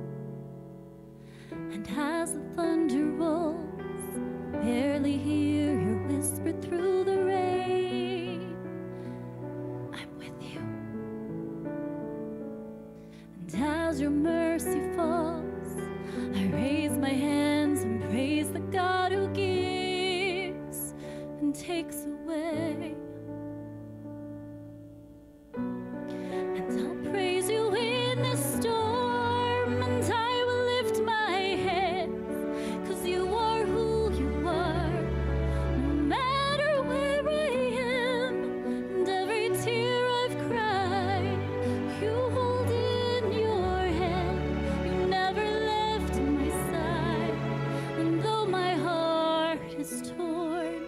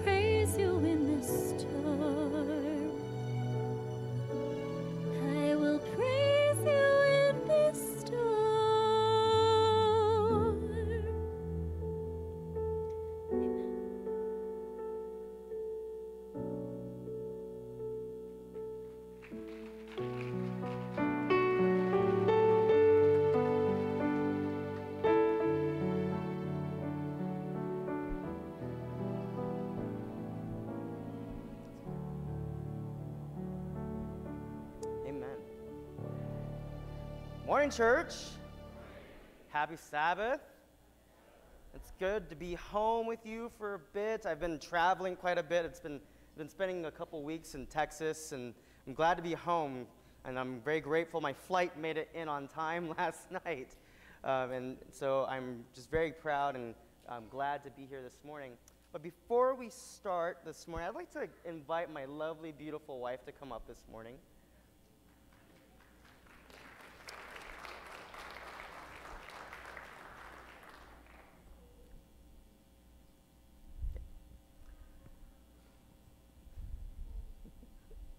So we just want to praise God and celebrate that this weekend actually marks our 1-year anniversary from our wedding. But we also have some exciting news to share with all of you. In 20 weeks, we will be welcoming our first child into the world.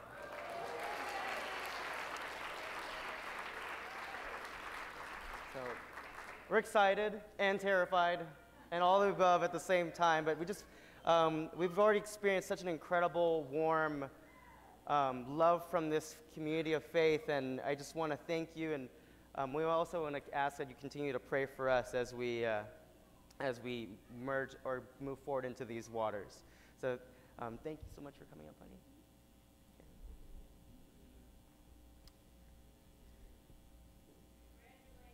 Thank you.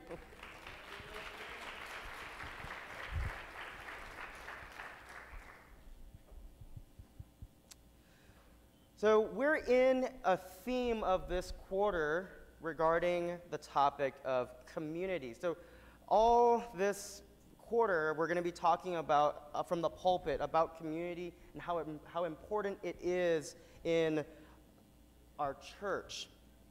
And I love what Pastor Amos talked about last week, talking about the tenets of community. He dropped some really good stuff, talking about the different tenets of community service and how we can integrate that into our church. And he also talked about the biblical tenets of what it means to be a community. Church should be a warm community. And it should be a place where people feel cared about, known, accepted. And more importantly, warmth is deeper than the programs that we do here. It should be a way of life for our church. It should feel more like a family, not just on Sabbath, but every day and every moment of every day. This shouldn't be more than just a group of believers that shows up on Sabbath for church. It's a family. So what we're going to talk about today is how we, as the local expression of the body of Christ, can be a warm community. Pastor Angel talked about last week, Pastor Amos, a lot of A's in this pastoral staff, right? Pastor Amos talked last week about how we're a global community. We're a global village. And because of technology, we're able to be connected. But we're going to talk about what this local community can do today. So let's pray to start. Father in heaven, I want to thank you so much for today and for your grace and for what you've done for us. And I want to thank you for this community that I can personally testify to, that my family can testify to, the love and the acceptance and belonging that we've experienced here. And I just want to pray, Father God, that today as we break open the word a little bit and we talk about this, that you can empower us to be a community that is warm and that represents you to the world that we live in. In Jesus' name we pray, amen. So I want to tell you a story about a boy who grew up in church. He grew up in an SDA home. He got drugged to Sabbath school every week, week after week. He had a big Bible that was bigger than him and a little bow tie that he was dressed up in every Sabbath. And as he grew up, he learned all the truths that a good Adventist parent teaches their kid about the Sabbath and how we don't eat pepperoni and what we're not supposed to do on Sabbath. But as he grew up, as young people do, he got into adolescence, he started to struggle when he started trying to build a faith of his own. He intellectually believed the gospel. He intellectually understood what the Advent message is, but he struggled to find a community of belonging, even in the very church he was raised in. What he wrestled with the most was what was presented to him as he grew up.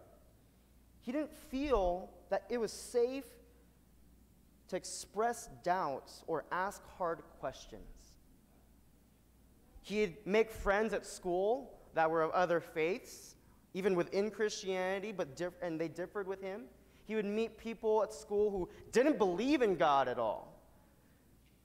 But he didn't feel like his church was a safe place to express questions or feelings of doubt in his belief in God. And what he found, unfortunately, was more of an emphasis on behaviors and looking Seventh-day Adventist.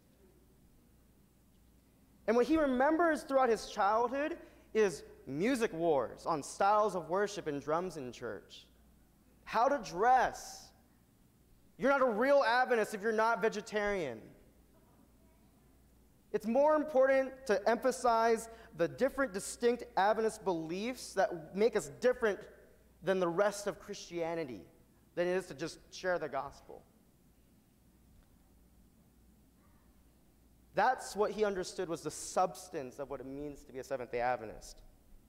And instead of being mentored in the faith in his growing with Jesus, at times he would encounter belittling instead of mentorship, especially when he didn't conform to the image of what an SDA should look like.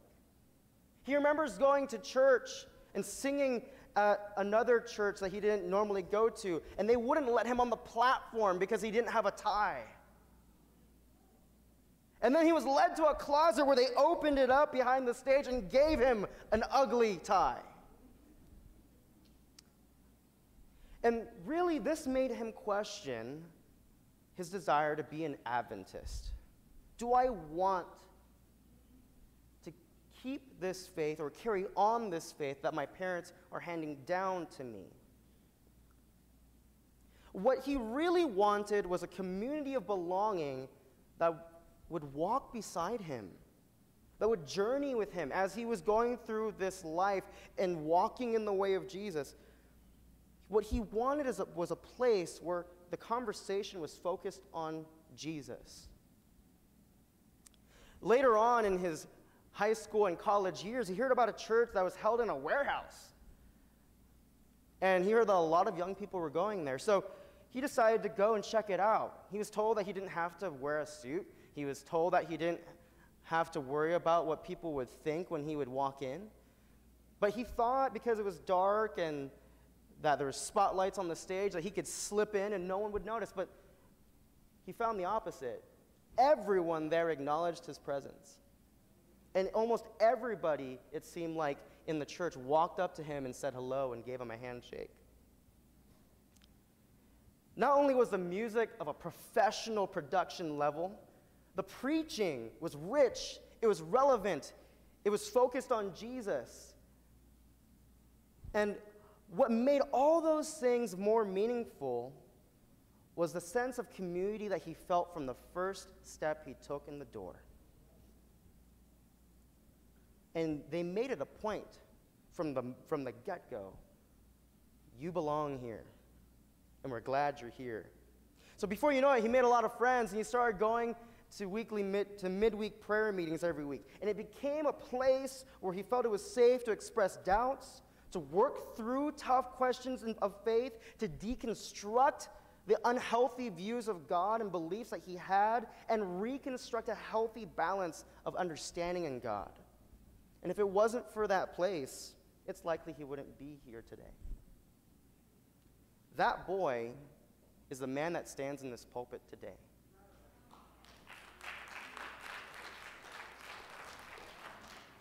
When I think about my faith journey and my own struggle to find a place of belonging where I could also believe, I think about all the different Adventist churches I've walked into that mourn the loss of their young people.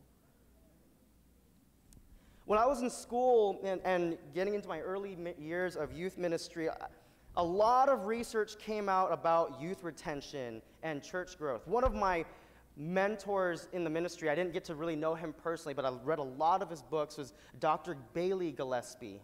And then his son, Tim Gillespie, is someone I revere as a ministry mentor. They did the research of the value genesis research that took place over 30 years, where they tried to understand where young people are in their faith journey. More recently, the Fuller Youth Institute conducted a study of 250 churches in the nation, and what they were trying to find is what those churches were doing to effectively engage young people. What they were looking for were churches that were involving and relating to young people and retaining young people, specifically those within the ages of 15 to 29. And what they found was that these churches were employing 6 essential strategies that helped young people love their churches.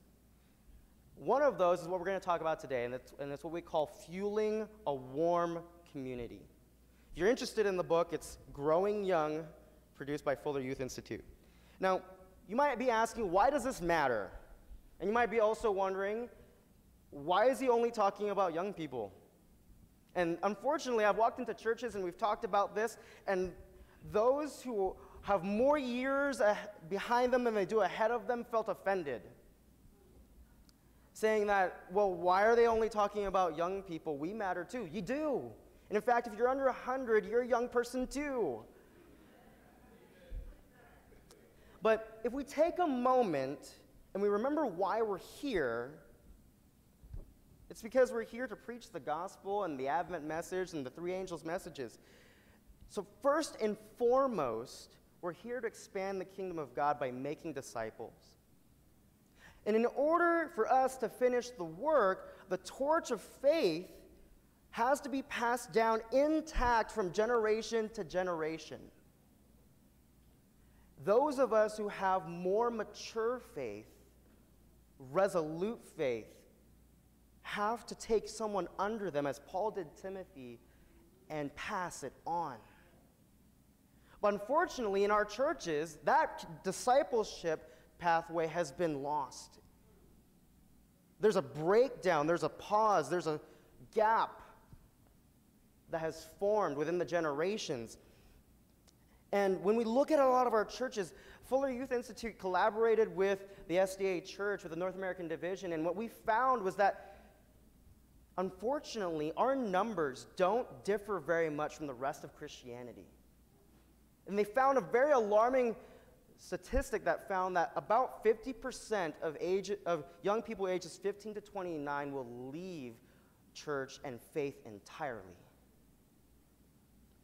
Yes, we're Seventh-day Adventists. Yes, we like to preach the remnant message, but we struggle in this area too. They're leaving for a number of reasons, and there's no single one thing that we can do. But if young people are leaving, then who are we going to pass the torch on to? What I want to do is take a look for a moment at the life of Jesus. We're going to look in Luke chapter 2. Luke chapter 2, and we're going to go to verse 41. So we're going to start, and we're going to read through verse 50. I'm reading in the New Living Translation. It says, "Every year Jesus' parents went to Jerusalem for the Passover festival. When Jesus was 12 years old, they attended the festival as usual. After the celebration was over, they started home to Nazareth, but Jesus stayed behind in Jerusalem. His parents didn't miss him at first, because they assumed he was among the other travelers. But when he didn't show up that evening, they started looking for him among their relatives and friends. When they couldn't find him, they went back to Jerusalem to search for him there. 3 days later, they finally discovered him in the temple, sitting among the religious leaders, listening to them and asking questions. All who heard him were amazed at his understanding and his answers. His parents didn't know what to think.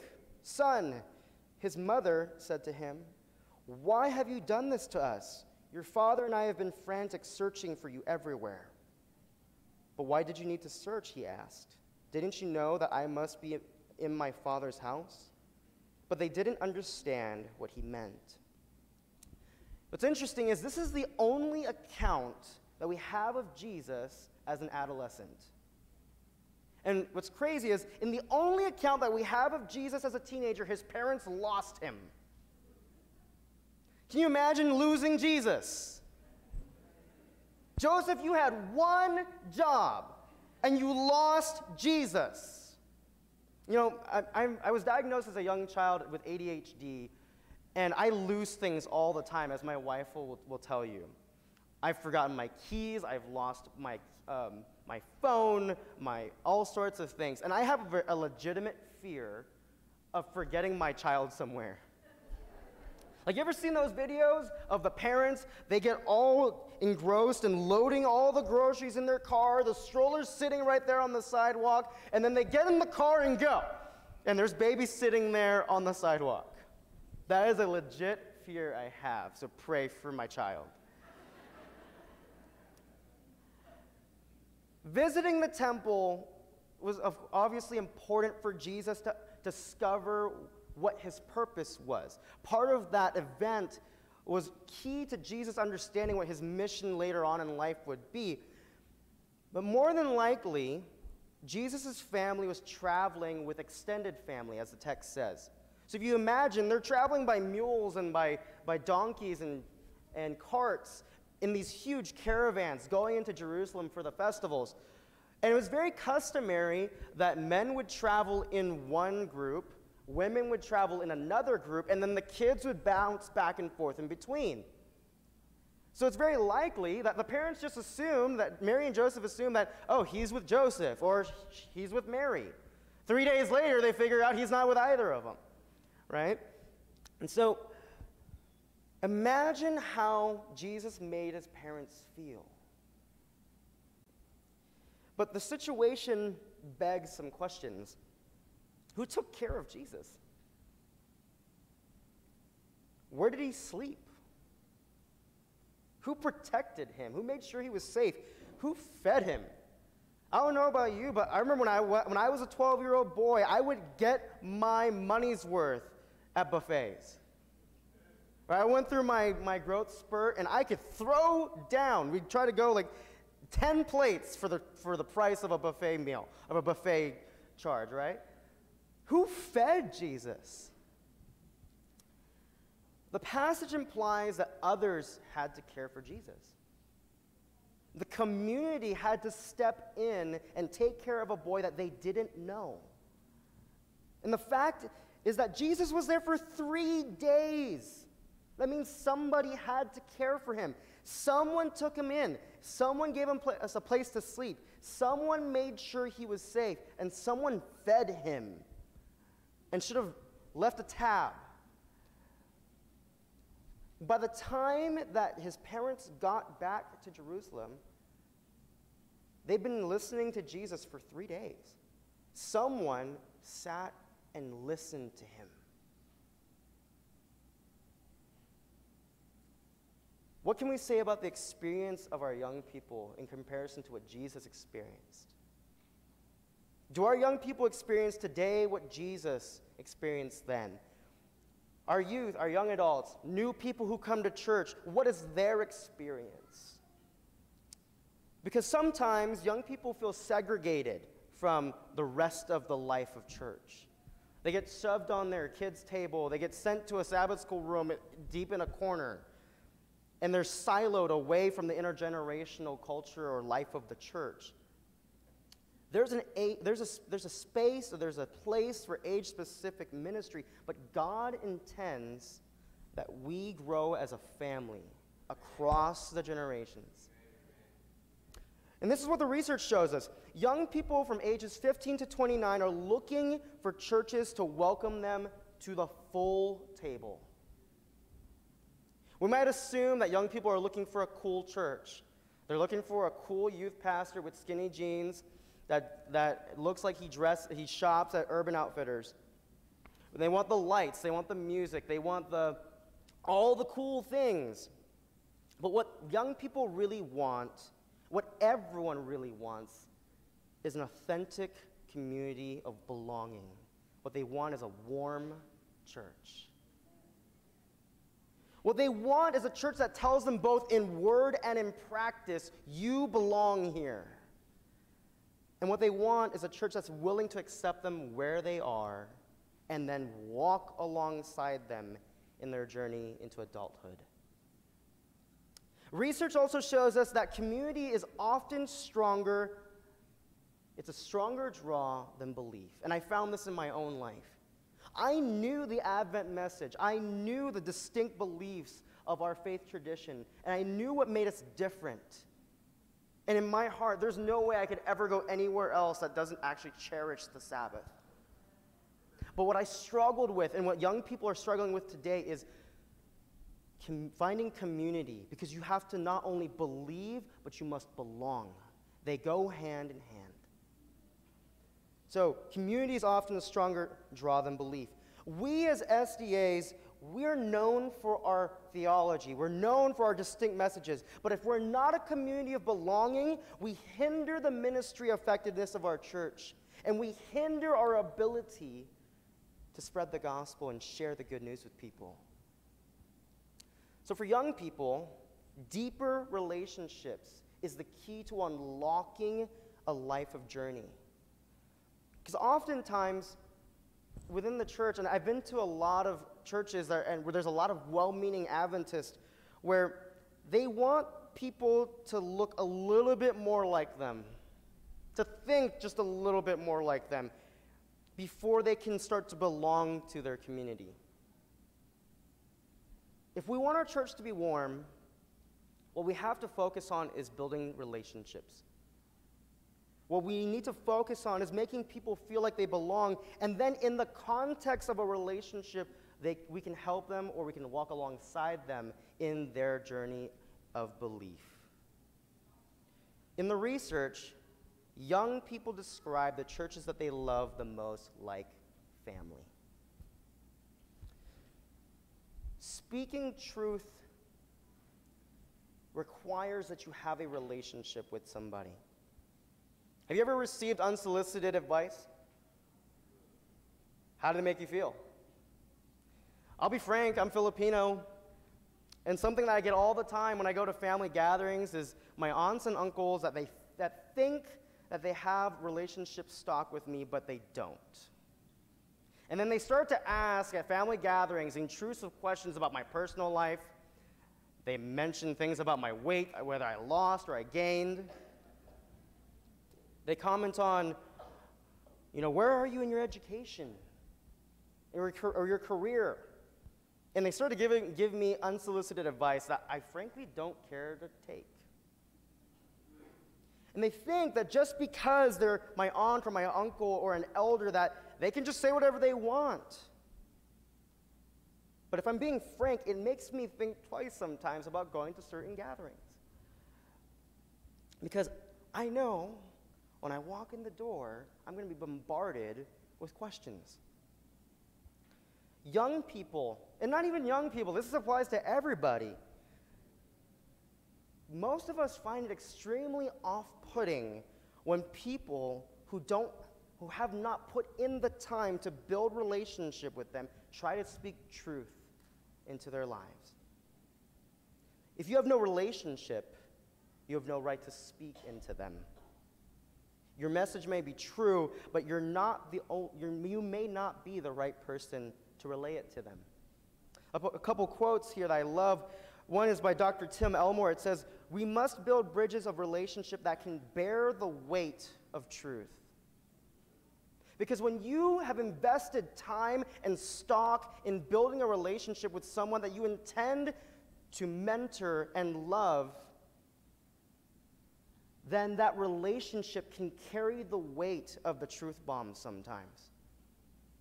The Bible says that we are to hold accountable one another. But if we don't have that relationship stock with them, we cause more harm than we cause good. In some chaplaincy training I did, I remember in the Corporate Chaplains of America, they said our mission statement is to build caring relationships with the hope of building the trust to share, or rather the permission to share the life-changing truth of the gospel. That is the order that we've got to take in building a warm community. You build a relationship, you gain the permission, the consent, and then you can speak truth into people's lives. To be a family, we must belong to each other. We're not just some spiritual individuals who believe alike and then we collaborate on things once in a while. As believers, we're part of one another. When Paul is talking to the Romans, he uses the analogy of the body of Christ. All of us with our own individual gifts, all of us are part of the same family. When Dr. Palatang hurts, I hurt. Because we're interconnected as the body of Christ. And so the scripture suggests that we're adopted into one body, which means we work out what it means to walk in the way of Jesus.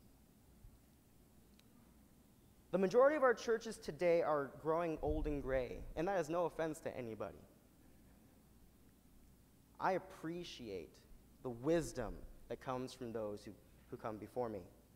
However, there are some churches that are growing young because they're effectively engaging young people and they're engaging their communities, and they're giving them a place at the table. They're building discipling relationships. The research shows that young people are not only the ones who benefit. Because if the whole church focuses on building discipling relationships, that means that each of us is working on our individual faith formation. We're working on our individual relationships with God so that we have the ability to mentor and pour into each other. If you and I are on our knees and we are asking for the Holy Spirit to develop us, then we can in turn turn around and pour into somebody else and edify this body as a whole. So just like the adults benefited when they sat there and listened to Jesus as a 12-year-old boy, the whole church grows in vitality when young people are involved. And so this is what I'm praying for. I'm praying for a revival in our church, that the Holy Spirit can guide us to focusing on the things that really matter. What I'm praying for is that people can describe this church as their family. And what I'm praying for is that my kid can grow up in a church and a community of belonging that passes the torch of faith to them, and that pours and strengthens their belief. You know, as a young youth pastor, I remember I was finding it really tough to find someone that I could vent to, that I can seek mentorship from, especially as I was learning the ropes and trying to understand the challenges that I was facing. And I thought back to my youth pastor, who I very affectionately call Uncle Gary. He was very particular that you called him uncle instead of pastor, because it just made that connection more personal. And as a young person in my early adolescence, as I would begin to act out, I remember Uncle Gary was that pastor, he was that adult that I could go to knowing that I could get honest and tactful advice without being judged. He also made learning about God fun. He'd play games with us. He would take us on field trips.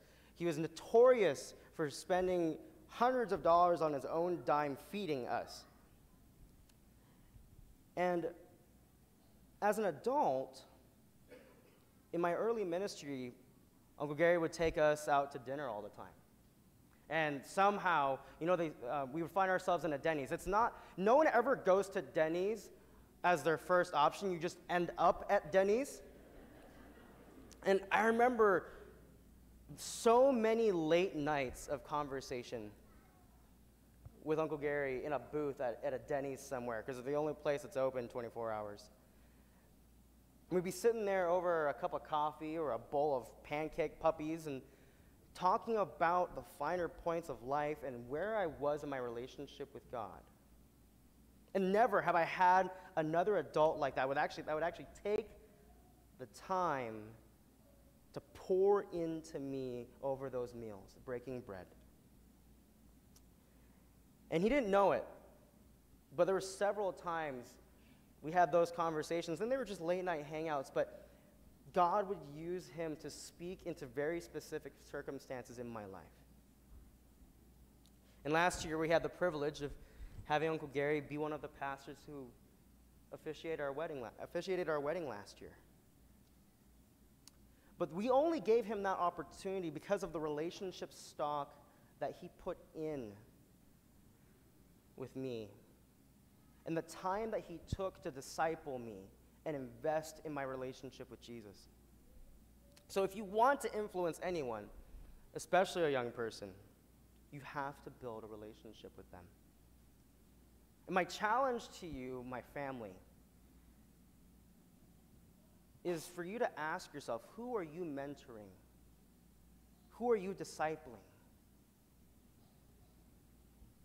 Because there's someone that God wants you to pour into and pass that torch of faith onto. Let people know that you care about them. Listen to them. Don't lecture them. And be the physical representation of Jesus in someone's life. That is how we grow warm. Let's pray.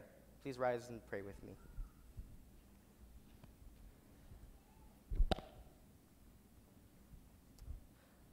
Father in heaven, I want to thank you for this body, for this family that meets here under this roof. And as we sit here and think for a moment about the people that you have used instrumentally in our lives as we've grown in Jesus, I just pray that today can be a reminder that our purpose here is not to remain on this planet, but it's to go home.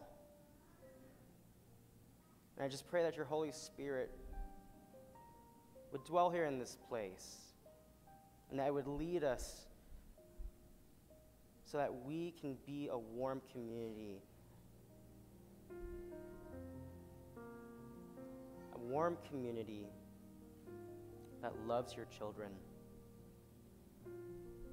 and does your work. We thank you for this Sabbath, and we just pray, Lord, that you would help our thoughts to remain on you, to give us rest in you, and to be ready to be a light to the world in this next coming week. This we pray in the mighty, powerful name of Jesus. Amen.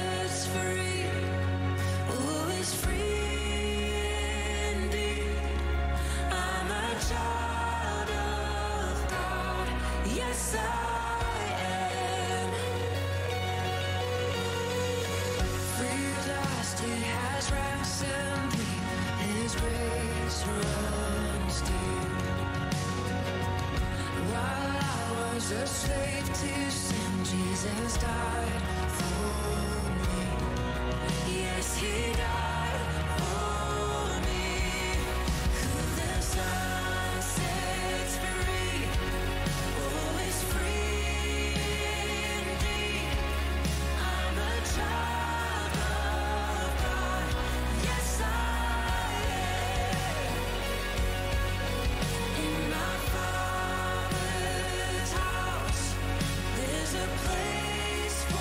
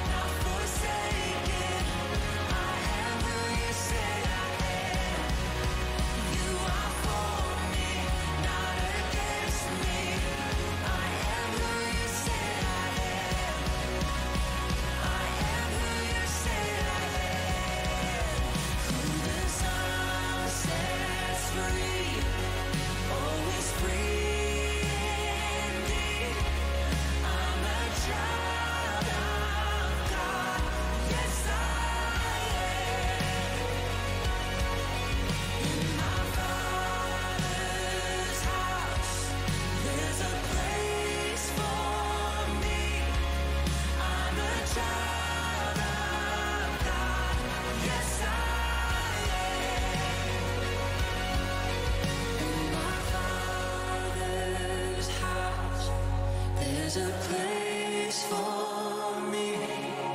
I'm a child of God. Yes, I am.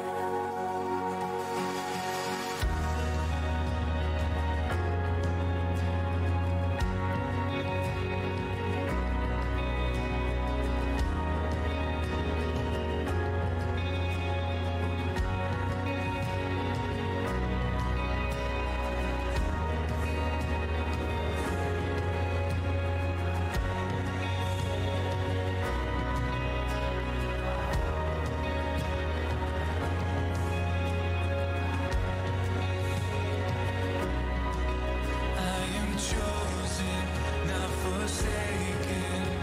I am who you say I am. You are for me, not against me. I am who you say I am. I am chosen, not forsaken. I am who you say I am. You are for me, not against me. I am who you say I am. I am chosen, not forsaken. I am who you say I am. You are for me, not against me. I am who you say I am. Oh, I am who you say I am. Yes, I am who you say I am. Who the Son sets free, always free indeed. I'm a child of God. Yes, I am. In my Father's house, there's a place for me. I'm a child of God. Yes, I am.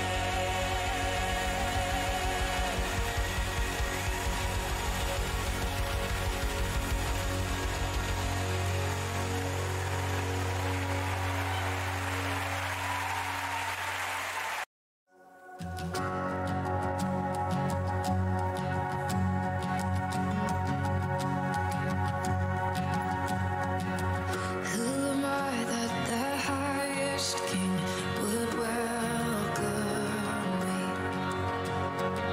I was lost, but He brought me in. Oh, His love for me.